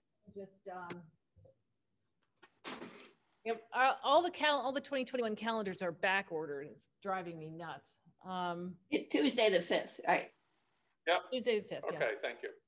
I mean, by then we should have at least some initial response from the ad, is all I'm saying, and that'll at the very least drive some of this discussion forward. Ultimately, from a budget point of view, we just have to cinch the belt around our throats and throw a bunch of money in there and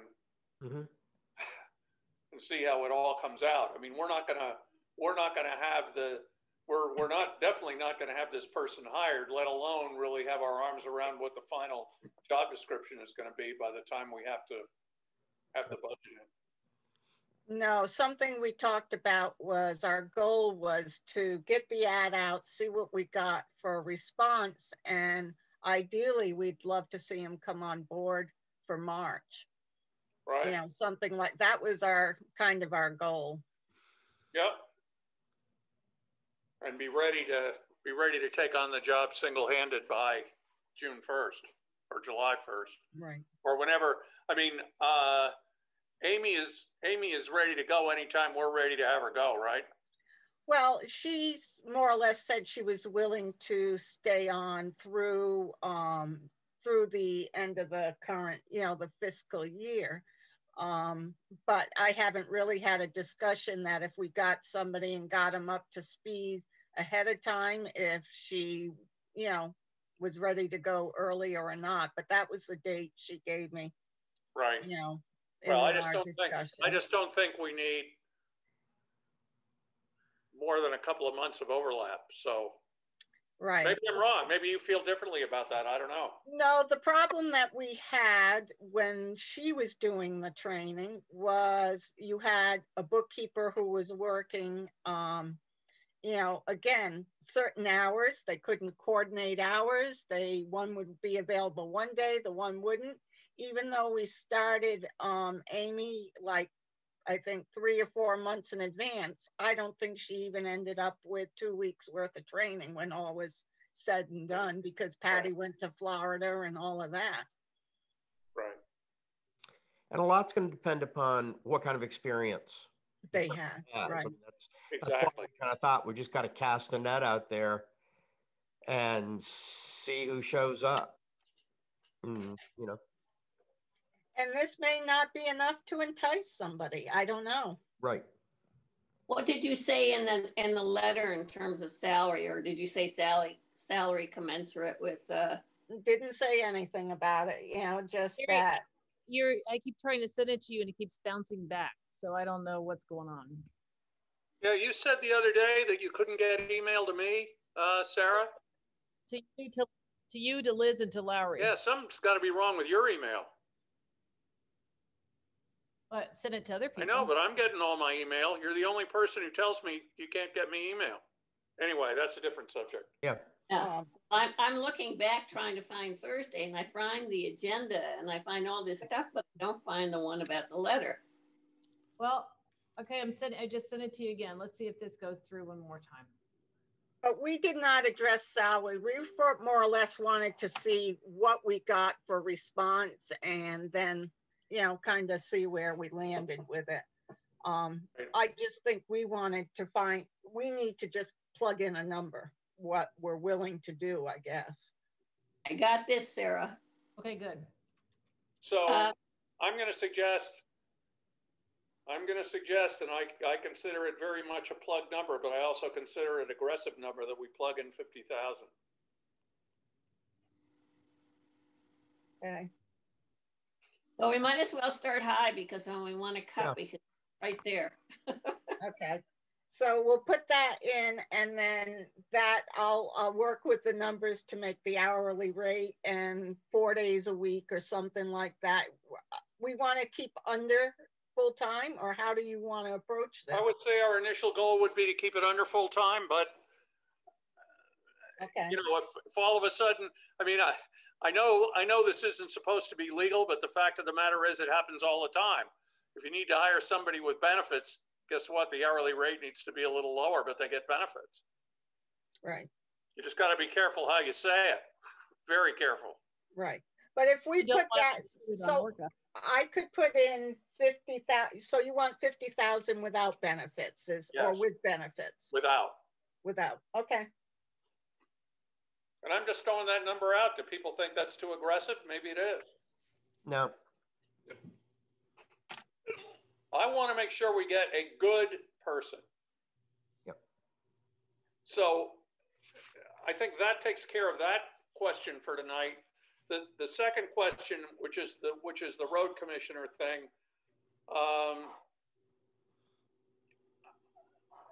I hate to say between the devil and the deep blue sea, but there's all kinds of stuff potentially going on the road commissioner front. You know, are there as much as we've had select board members in the past who have always been willing to do this job as a volunteer, is it possible to find somebody in town who would continue to do that job as a volunteer? I don't know. Peter, may I interrupt? Yes. Blair, what was our conversation last week after the meeting? What did I tell you? I think you're being a little disingenuous. What did I tell you in the spring? After the meeting, what did I, no. Go ahead, Victor. What did I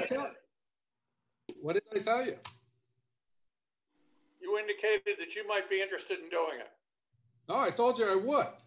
And I told you I'd do it for nothing. Yep, no, I heard you. Okay. That's why I'm saying what I'm saying.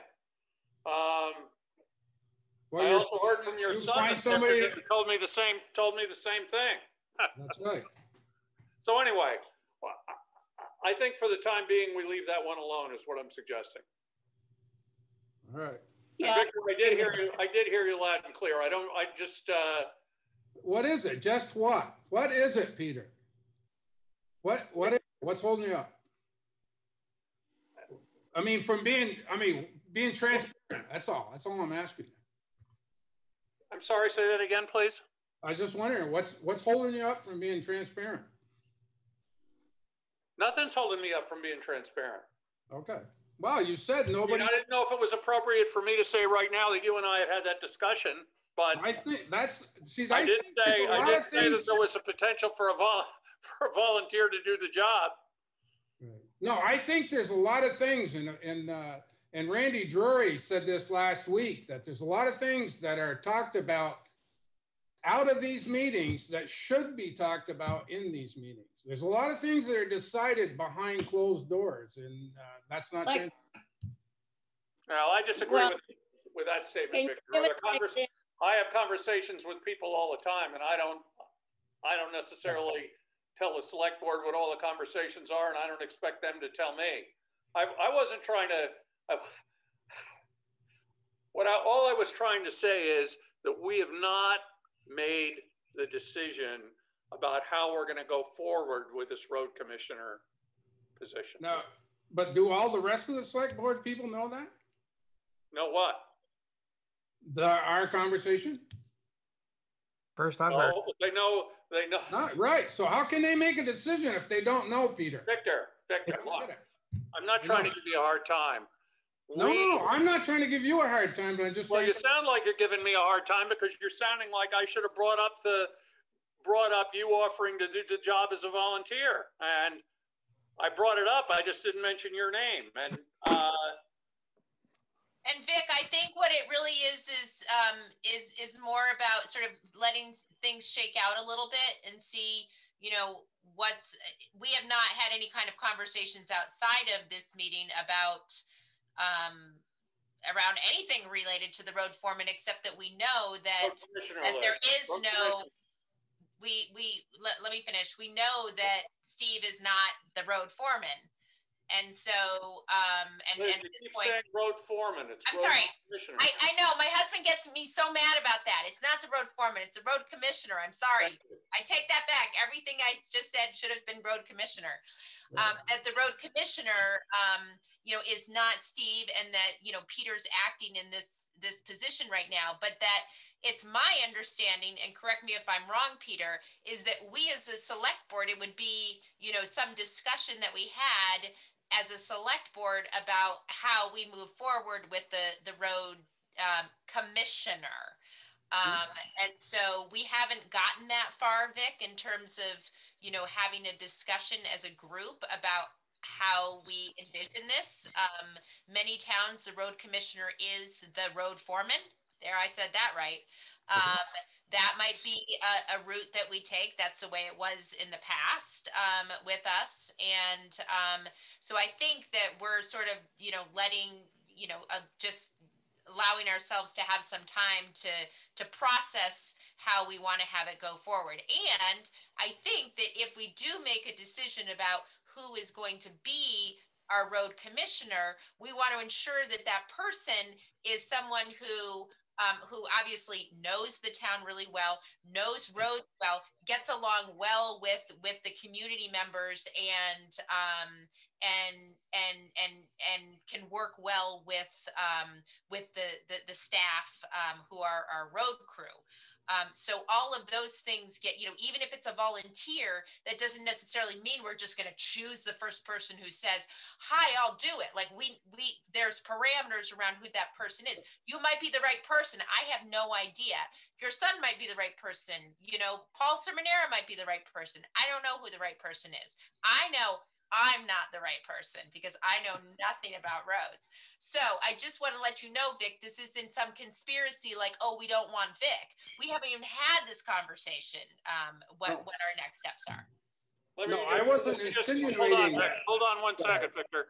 Let me just say one other thing to be clear. And again, to be totally transparent. The concept we discussed was that assuming we did not have a road commissioner in place for January 4th, which is almost tomorrow, that Steve would resign as of January 4th, which is Shane's first day. So I am not the acting road commissioner now. Is there a chance that I might be for some period of time in January? Yes, but not yet. Right.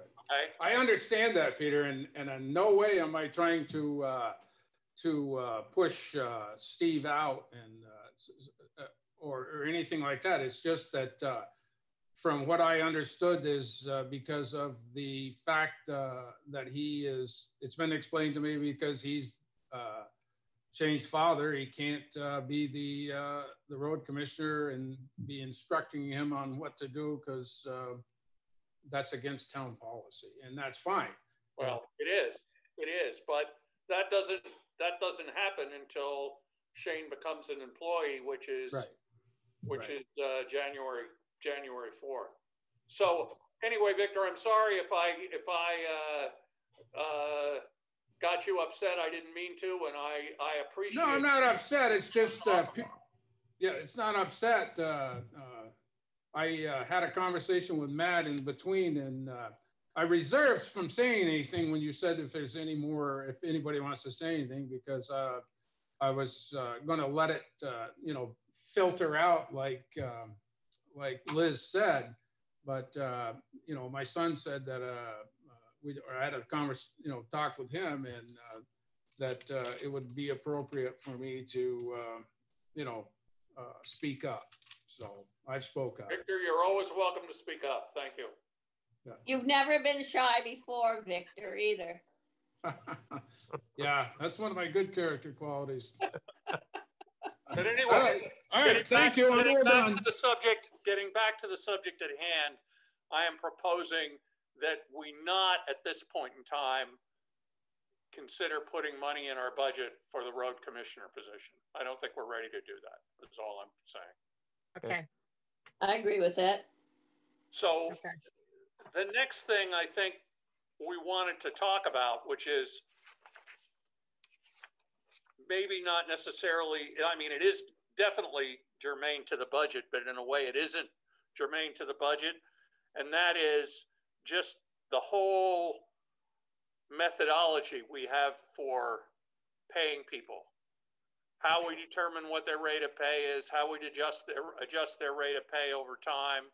Our practice for a long time has been when we hire somebody, whether it's a member of the road crew or a select board assistant or somebody who gets appointed or elected, a lister or whoever, that there's an initial rate of pay that gets set, and then we give basically across the board increases over time.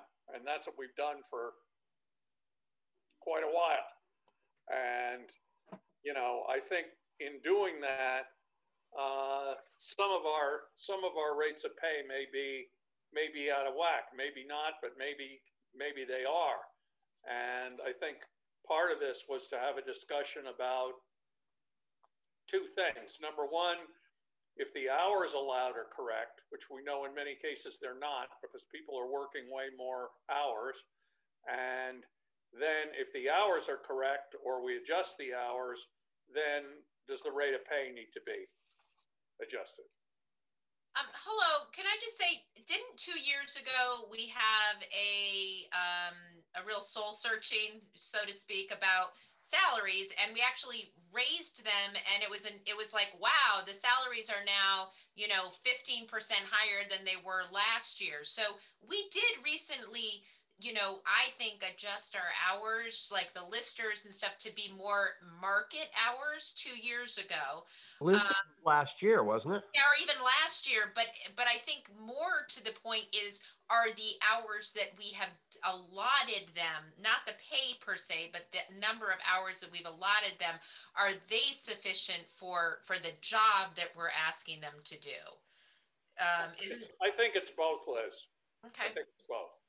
Well, I just want to say we did address it, and I want to have that on the record that we did address it last year. We did. All I'm saying is we said, okay, we're going to increase everybody on the road crew up so much. We never said, one member of the road crew is working harder than the other member of the road crew, putting in extra time, doing this and that, deserves a different rate of pay. We just said, we'll give the whole road crew. Yeah, no. What you did was you raised all part-timers up to a minimum of $20 an hour. Yes. It was straight across the board, right, that if they didn't work full-time, they got $20 an hour. Yeah. And that was what happened. Okay. And that was like at least 2 years ago, because these part-timers are now at $21, $22 an hour. So it had to have been at least 2 to 3 years ago. Okay. Right. That was a result of just inflationary increases after we went to the 20. Yep. Right. Yep. Does right. Do we have merit? Like, I don't think we do have any kind of merit that's built into like our overhead, right? No. And I can tell you, as much as I love the concept of merit pay, trying to decide who gets the merit pay and who doesn't is an unbelievable challenge, and it's scary. Yep. And every time I've tried to do it in my own businesses, it's always turned out to be a nightmare. No matter, you can do evaluation worksheets, you can do checkoffs, it basically comes down to who thinks somebody's doing a better job than somebody else. Well, what about then bonuses? Yeah, but bonuses. We've never done differential bonuses either for the same reason. Yeah. We did a bonus once recently. We have a policy on that too, Liz. Don't you remember? We have a bonus and it's. No, sorry. Never mind. It's in WEC. Okay, I was going to say, we did give bonuses one year when we had a tough winter where there was no winter. And I believe we gave them bonuses because of a lack of overtime. Right. But again, that was an across the board thing to the road crew. Right. I mean, we've done all kinds of things over the years, but what we've never done is look at individuals and say, this is somebody who should be rewarded versus this other person who's doing a good average job, but they're not doing an exceptional job. And I'm scared to think we would try and do that. I'm just throwing it out there. Well, Peter, I mean, for instance, just for example, and don't get me wrong, I do not focus that much on the part-timers. I'm not saying that their compensation isn't an important part of their family income or however you look at it, but the people I worry about are primarily the full-timers. And then we've got people in between who are maybe not full-time, but that's basically what they do, and anyway, I don't know. But I mean, for instance, so here we are, the Selectboard, 662 or 827 a year. That works out to about 15 cents an hour for me. Do we think that's fair? Of course we I would do. like a big fat raise, please. Thank you. So No, we're not worried about the select board. We get what we get. I don't know why this isn't working. Or at least I'm not worried about the select board. No. I'm not worried about it. I'm not either. In terms, Well, in terms of the road crew, Steve's feedback is that we're better, but we're still not where we need to be, both in terms of comparing ourselves to other towns and certainly comparing ourselves to the private workplace. It's been interesting talking to these people we've been trying to hire. You know, and this has been my experience over the years. People basically don't value the benefits. Like, you know, look at what we contribute to the retirement. People say, "Oh yeah, that's good," you know, but I'd rather work for a contractor who pays me $35 an hour in the summer and I cut wood in the wintertime, you know, and I have no benefits. That's a problem. Yeah, it's a problem all over for people that they don't, especially if it's a younger group of people that you're hiring. The benefits don't mean much. So Peter, what are you leading up to? You're leading up to, we need to do some kind of... I think we need to think about this. I was in such a blue mood after our last discussion that I was ready to say, you know, in light of the pandemic and everything else, a 2% raise is a pretty damn good raise at this point in time. And this isn't the year to be doing anything special or spending any extra money, especially when we're going to be spending some money on that financial person. The more I think about it, the more I think that might not be right. For relatively small money, we can make people feel better about working for the town and pay fair wages. But it's a little, I don't think we should, I'm not suggesting at all that we finalize any of this tonight. I mean, we can ask Dorinda to put in some plug numbers so we can compare at our January meeting, but it's really at the January meeting where we really need to decide about this. And I really hope by then we'll have a better idea on the financial person. Well, and I would just, you know, also caution that, you know, we're offering our foreman a specific, you know, hourly rate. And if you raise the crew members, you know, there's got to be a strong enough incentive for someone to be a foreman. And if it's only, you know, $1 an hour more, that might, you know, then we'd have to adjust everything else. So there has to be like. Right. I have been presuming, as much as we've never really finalized it or discussed it, that whatever raise the road crew gets, our foreman would get the same raise, even if he's only been here a short period of time. I mean, we need to maintain that differential. I agree. Well, how about I don't know where that leaves us for tonight. I don't think we've satisfied Dorinda with what she was looking for. Should we at least look at the hours and see if they make sense? Well, I think it's a combination of everything, you know. I think the road crew is, I mean, they're in for full time and they're in for budgeted for 225 hours overtime. I think that's consistently worked. I don't think they've ever, and if they go over budget, they go over budget. So I think that's a pretty good number. That's why I sent you that sheet the week before the last meeting or before the last meeting, as far as showing how each department was, you know, leveled out. Pretty much they, like the different commissions, like your rec department, your rec person, your zoning person, they submitted how many hours that they felt they needed to do their job. So if that's what they think they need to do their job, then those numbers are in the budget. Same thing with the listers. They provided those hours to me, not, you know, that's not hours that I created. So that's obviously what they thought they needed for hours. So, you know, I just think the biggest ones were, you know, how many hours you really want to give the accounting department, because that seems to be where there was a shortfall. And if you're going to put in hours for, you know, which the road commissioner, then that should be in there.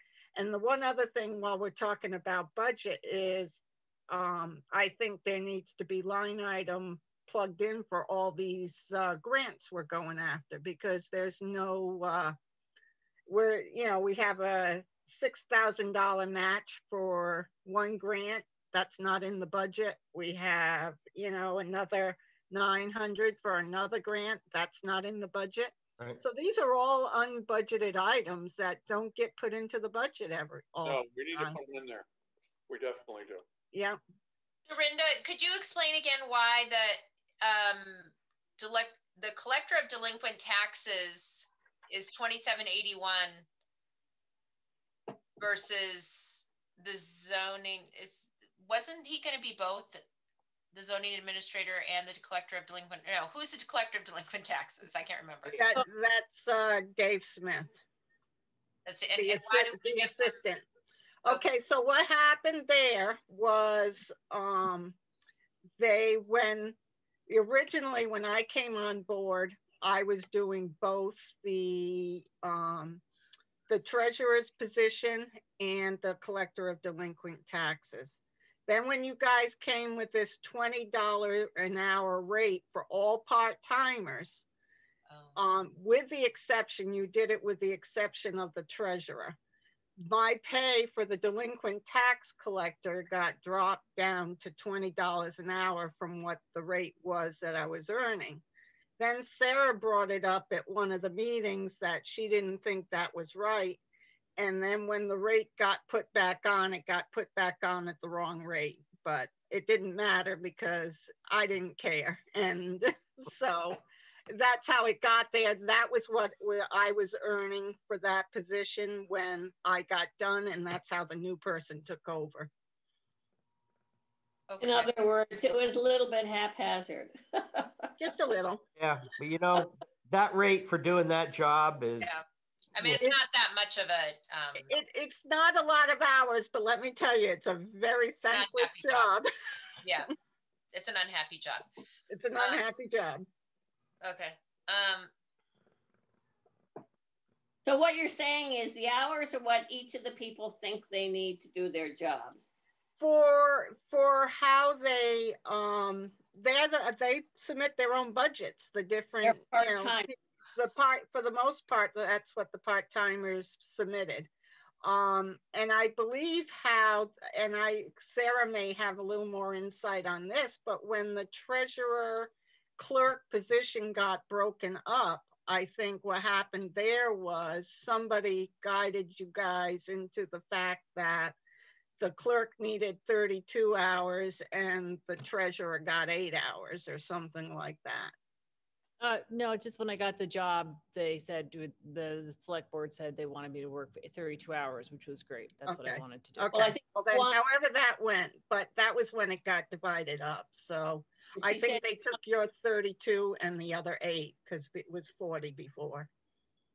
Right. And just to be clear, the delinquent tax collector stuff, and you used to be the trustee of public funds, which was stupid. It meant nothing. And that's what Cindy was. So when you got hired, you said you wanted to get what the rate Cindy got, and that's also what Cindy was getting for zoning administrator as well. So I mean, she was getting up there. She was about $27 an hour. So between zoning administrator, treasurer, clerk, collector of delinquent taxes, trustee of public funds, she had a whole bunch of jobs at $27 an hour. Right, and it was her who suggested what my rate of pay would be, not I came we're just we're still feeling the after effects of that. Right, exactly. But that's how they all arrived. So, you know, at the number of hours. History. So what, Dorinda, is a 2% across the board increase based on the additional position? That's built into this. Oh, you don't have the spreadsheet, Mary. It's built into the spreadsheet. I know. I just wondered if she had the figure. because I have to move through mine. Well, I don't have with this new person in it because I haven't, oh, I could update that. Let me try this. Let me see if I can do this. I mean, it may only be like $4,000 or something like that. It's a small amount, right? The difference in the bookkeeper? No, you're going from No, the 2%. 2% increase across the board. Well, that's in that spreadsheet. So you're talking, so that number is in there right now. That is that number on the spreadsheet. So whatever, let me come out of this. Yeah, I'm just looking for it and so total wage, well, it's by department. I don't have it broken out, you know, like the highway department is almost $223,000. The zoning is $7,000. The collector of delinquent taxes is $2,800. The listers are $30,300. I mean, I don't know. I don't have them totaled as to what all wages come out to. Actually, I do, $358,245. And what is it now? What's the number now? That's what I don't have. That's proposed with the 2%. I don't have. Oh, yeah, I've got the three. Yeah, I found the 358. But yeah, if you take 2% away from, you know, 1% it'd be $3,000. 2% it'd be $7,000 roughly. Right. No, it's not, you know. I'm sorry, I missed that. My son tried calling me. So what was the amount, Peter? It's $7,000 for 1%. Okay. I mean, that's rounded off. That's in my head calculating, but that's pretty close. So, you know, that's $3,500 for 1%. So if we went from 2% to 3%, that's $3,500 if I'm doing the math right. Is that right, Dorinda? I think so. Right. Yeah. Yeah, it is. So we're not talking about a lot of money. It's the principle of the thing, and it's trying to pay fair wages for the work these people are doing. But again, I am not ready tonight to propose that we finalize that number. I mean, the one thing we know for real and true is we're going to be putting a bunch more money into the accounting department, no matter how we do it. And the road commissioner thing is an open question. All right. So what I'll do at this point is I will plug in a number into the bookkeeper position. I will add in line items for all of these grants, and I will send out the a new update to everybody. Sounds good. You've been awful silent. Anything from the budget committee on any of this stuff, guys? No, not till we see the final numbers. I saw George shaking his bottle of Tums for the tummy. That made me a little nervous. No, I was just drinking water. Should have something stronger. I will in a minute. After the meeting. That's after the meeting. I think making sure you're paying people good money is really important. You know, yeah, I would agree. Yeah. Me too. Here. Hey, we could pay them like the school pays their employees. You want to see some wages? Look at what they pay. Benefits I like. We better not go there. Hey, listen, I would not want to be there teaching those masked children right now. I can tell you that. I can tell you, I wouldn't want to be out in the woods at the outdoor classroom when it's 17 degrees. Me neither. I'll give the teachers whatever they can to keep those kids in school so parents can work. I agree, Liz. I've got a teacher sitting right across from me here in the room. I got to be careful what I say. You do. Okay. So is that good with the budget stuff or? we got this, I'm not sure, we got something from the solid waste rascals. I haven't even looked at it. I printed it out, but I didn't look at it. Yeah, I've got their number, so we're all set for as far as the budget goes, but Okay.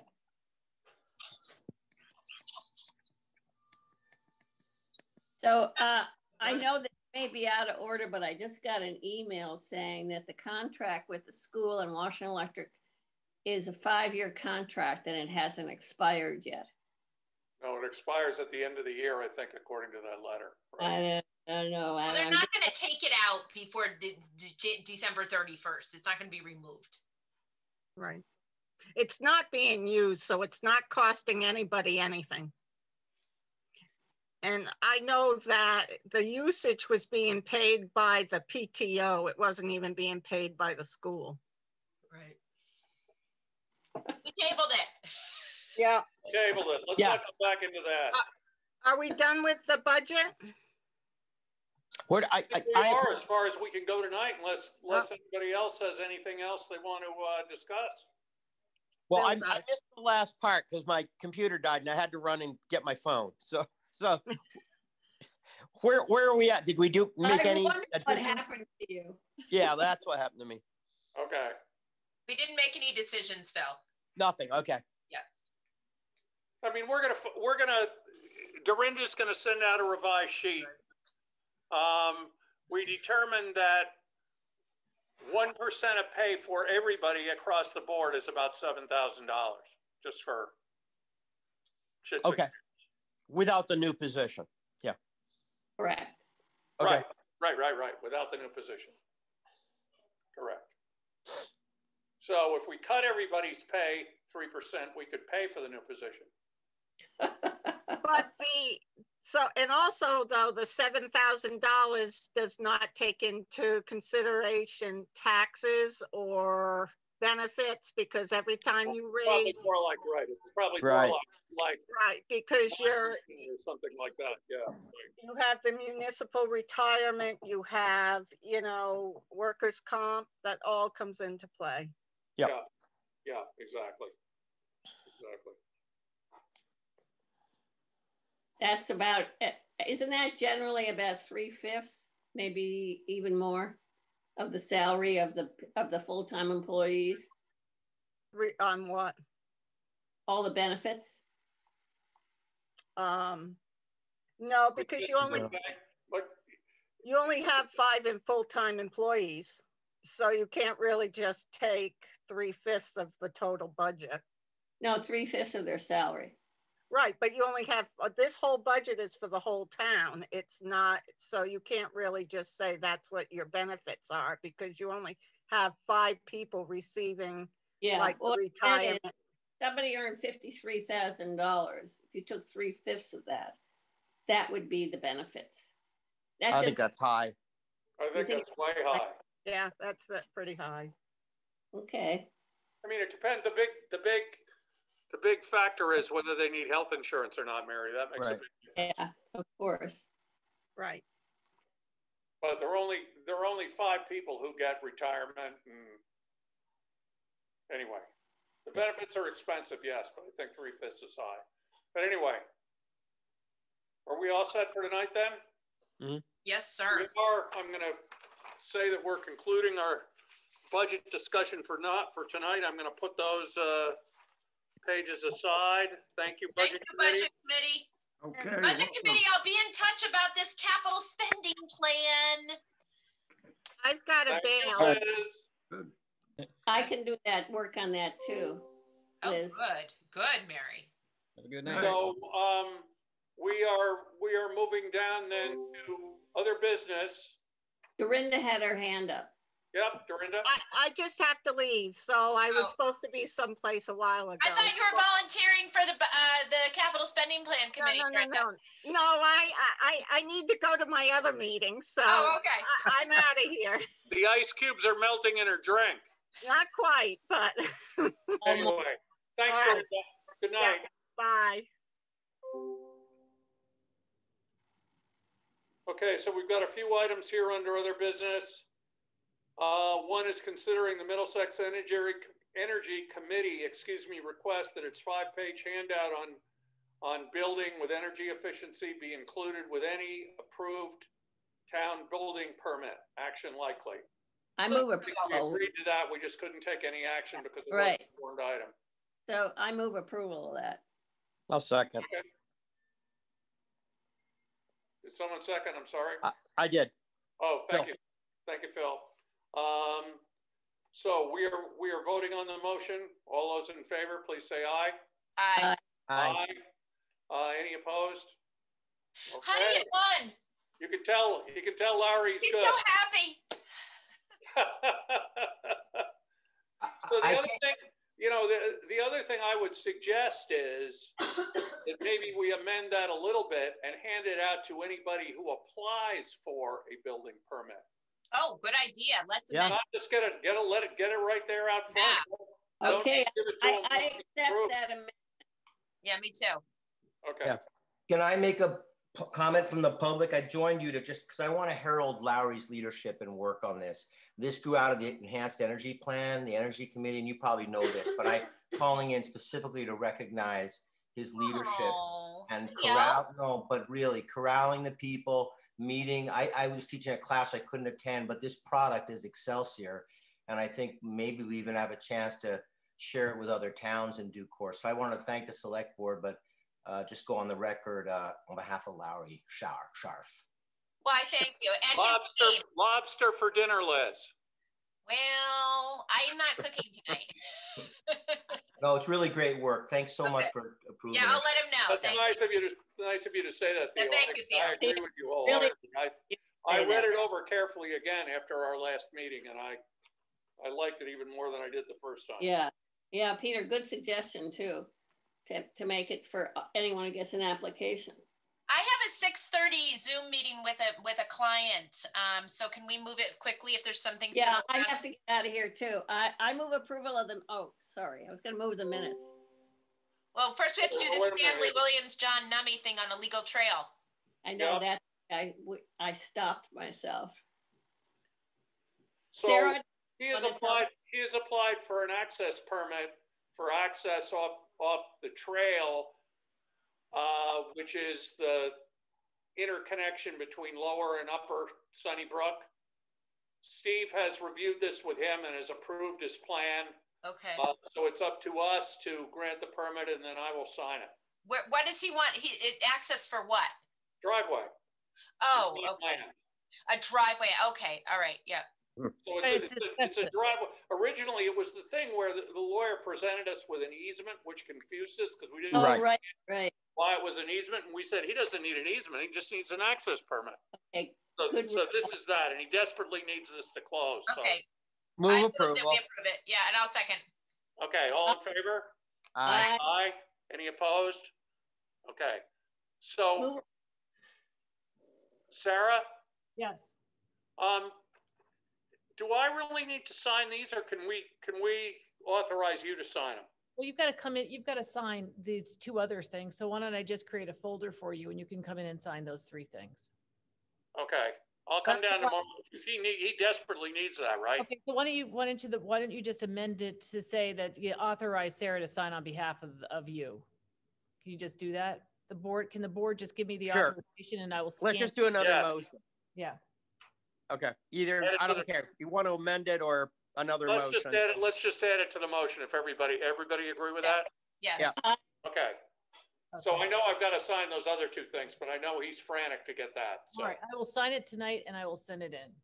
Okay, great. Thank you very much. Move approval of the minutes. Okay. Is there a second? Second. All in favor? Aye. Aye. Aye. Opposed? We've approved the minutes. Orders, are we all set on the orders? Dorinda's left? Yeah. I haven't looked at them yet, but I will, and then I'll send my approval. I meant to say I approve them, but I haven't done that. I haven't looked at them yet, so I will look at them tonight, later on. Okay. And we have tabled the charging station issue. Yeah. My printer, for some reason, cut off the bottom of my agenda, but I think the only other item on there is the Correspondence. Letter, Sarah, from Notch Road? Yes. No, Well, no, Penny yeah. Down, Penny, they're actually very similar. Penny No, Down, they're two. One, Down, one. I can do the Penny Dowan thing very quickly. So, Penny Dowan complained that Government Hill was not being adequately sanded in a letter. I mean, that's the overview of the letter. She describes sliding down the road, et cetera, et cetera. Steve confirmed to me today that in fact, not only is the road sanded, but they put down extra sand on that hill because it's so steep. Now, is it sanded every hour? No, it isn't. Could she drive down the road and find it to be slippery?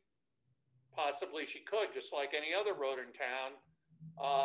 The comment Steve had, and I agree with it, is if the roads are bad, why wouldn't she either go out Culver Road and French Road and go around instead of, she's up at the top of the hill. She doesn't have to drive down Government Hill. Right. But anyway, what Steve and I agreed to, I'm going to write her back a letter in a nice way, tell her what I just told you. And that'll be our response to that. But we're not sending a truck up and down Government Hill every hour just to keep it so she can go up and down there anytime she wants to leave. Unless anybody disagrees, that's what we're going to do. No, sounds good. So the other letter, which I believe you got a copy of, was the letter pertaining to. Well, it isn't real. I always call it Notch Road, but it isn't Notch Road. But it's the road up to the town forest, and it's the problem relating to the Class 4 section of the road, where one landowner in particularly, but I guess really all three landowners, want the town to upgrade that road and of course to sand it and maintain it. One of the landowners now plows it, but he doesn't sand it and it's slippery and for people walking up and down the road, and he said it's dangerous. Now, Steve has been in touch with him a number of times and explained to him that it is, our plan to work on that road, but it's next year when that work is planned to commence, not this year. So what Steve and I kicked around was two ideas, and I want to run them by you, and I don't want to make a decision tonight because I really want Steve to be part of it, but I had two off-the-wall ideas, and Steve thought they were both worth presenting. One was to say to those three people, okay, we understand, as we discussed way back in the spring, by developing the town forest, we have created traffic on that road, both walking and driving traffic. Now, what we also said to him back then was, if you didn't plow that road, people wouldn't be driving up and down it. So by choosing to build a house up there and agreeing to plow the road for the other people who choose to build a house up there, they have created this problem as much as we have, because if the road wasn't plowed, people wouldn't be able to drive up there. But all that said, it is definitely a safety issue. So what we're thinking about is two proposals to them. Proposal number one, which is the Peter Hood off the wall, a little bit crazy proposal, is we say, okay, we're going to gate off the road in the wintertime so people can't drive up there. The three residents will have keys to the gate and they can let themselves in and out, and they can maintain the road any way they want to, but it's not going to be open to the public in the wintertime. Now, if I were them, I wouldn't like that proposal very much, because it means you got to get out of your car, unlock the gate, drive through the gate, get out, lock the gate, go on up the hill. But it's a way to, if they're really concerned about safety, that's a way to take care of the safety issue. Way number two is to say, okay, we will agree to pay 50% of the cost, meaning the town, will agree to pay 50% of the cost of sanding that section of road by an independent contractor with a small truck. There is the only way the town could sand that section of road would be to have one of our great big trucks try and back up that hill and sand it, which would be a bad idea. Plus the idea of, as Steve said, once we sand one Class 4 road, we're going to be sanding them all. Right. But to say, okay, we'll hire a contractor to do that. Somebody with a pickup truck and a sander on it, basically. And the three of you, the three landowners up there, pay half the cost, and the town will pay half the cost. They ought to hire the person. We don't want to have anything to do with controlling sanding of a class 4 road. Because then it's the same thing. It will be that all the other class 4 roads. Well, why aren't you hiring a sander for us? Mary, I hear you. Yeah. All I'm saying is, I do think that this is a little bit of a special case, because by developing the town forest, we helped create this problem. And ultimately, our goal is, and our plan is, to upgrade that section of road starting next year, and then make it a road and remember, this is a project that's getting funded jointly by the WMA, I believe is the right word, the state folks up there. They're going to pay for this part of the cost of this upgrade, and the town's going to pay for part of the cost. That's the concept. I think they're pretty darn lucky to get, us to move that construction project ahead of a lot of other ones. And so, if I don't mind paying half, but I don't think we should be doing the contracting. No, we shouldn't. Well, the only reason, so let me just tell you what my thinking is on that.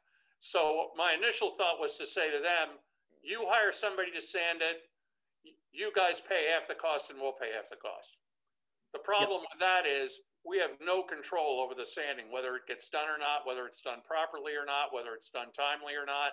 If the person works for us, we have control over it. We're moving it from a 4 to a 3 in some ways. And that's, if I were their lawyers, I'd argue that we're taking those steps. Don't you remember what happened when we started doing the plowing?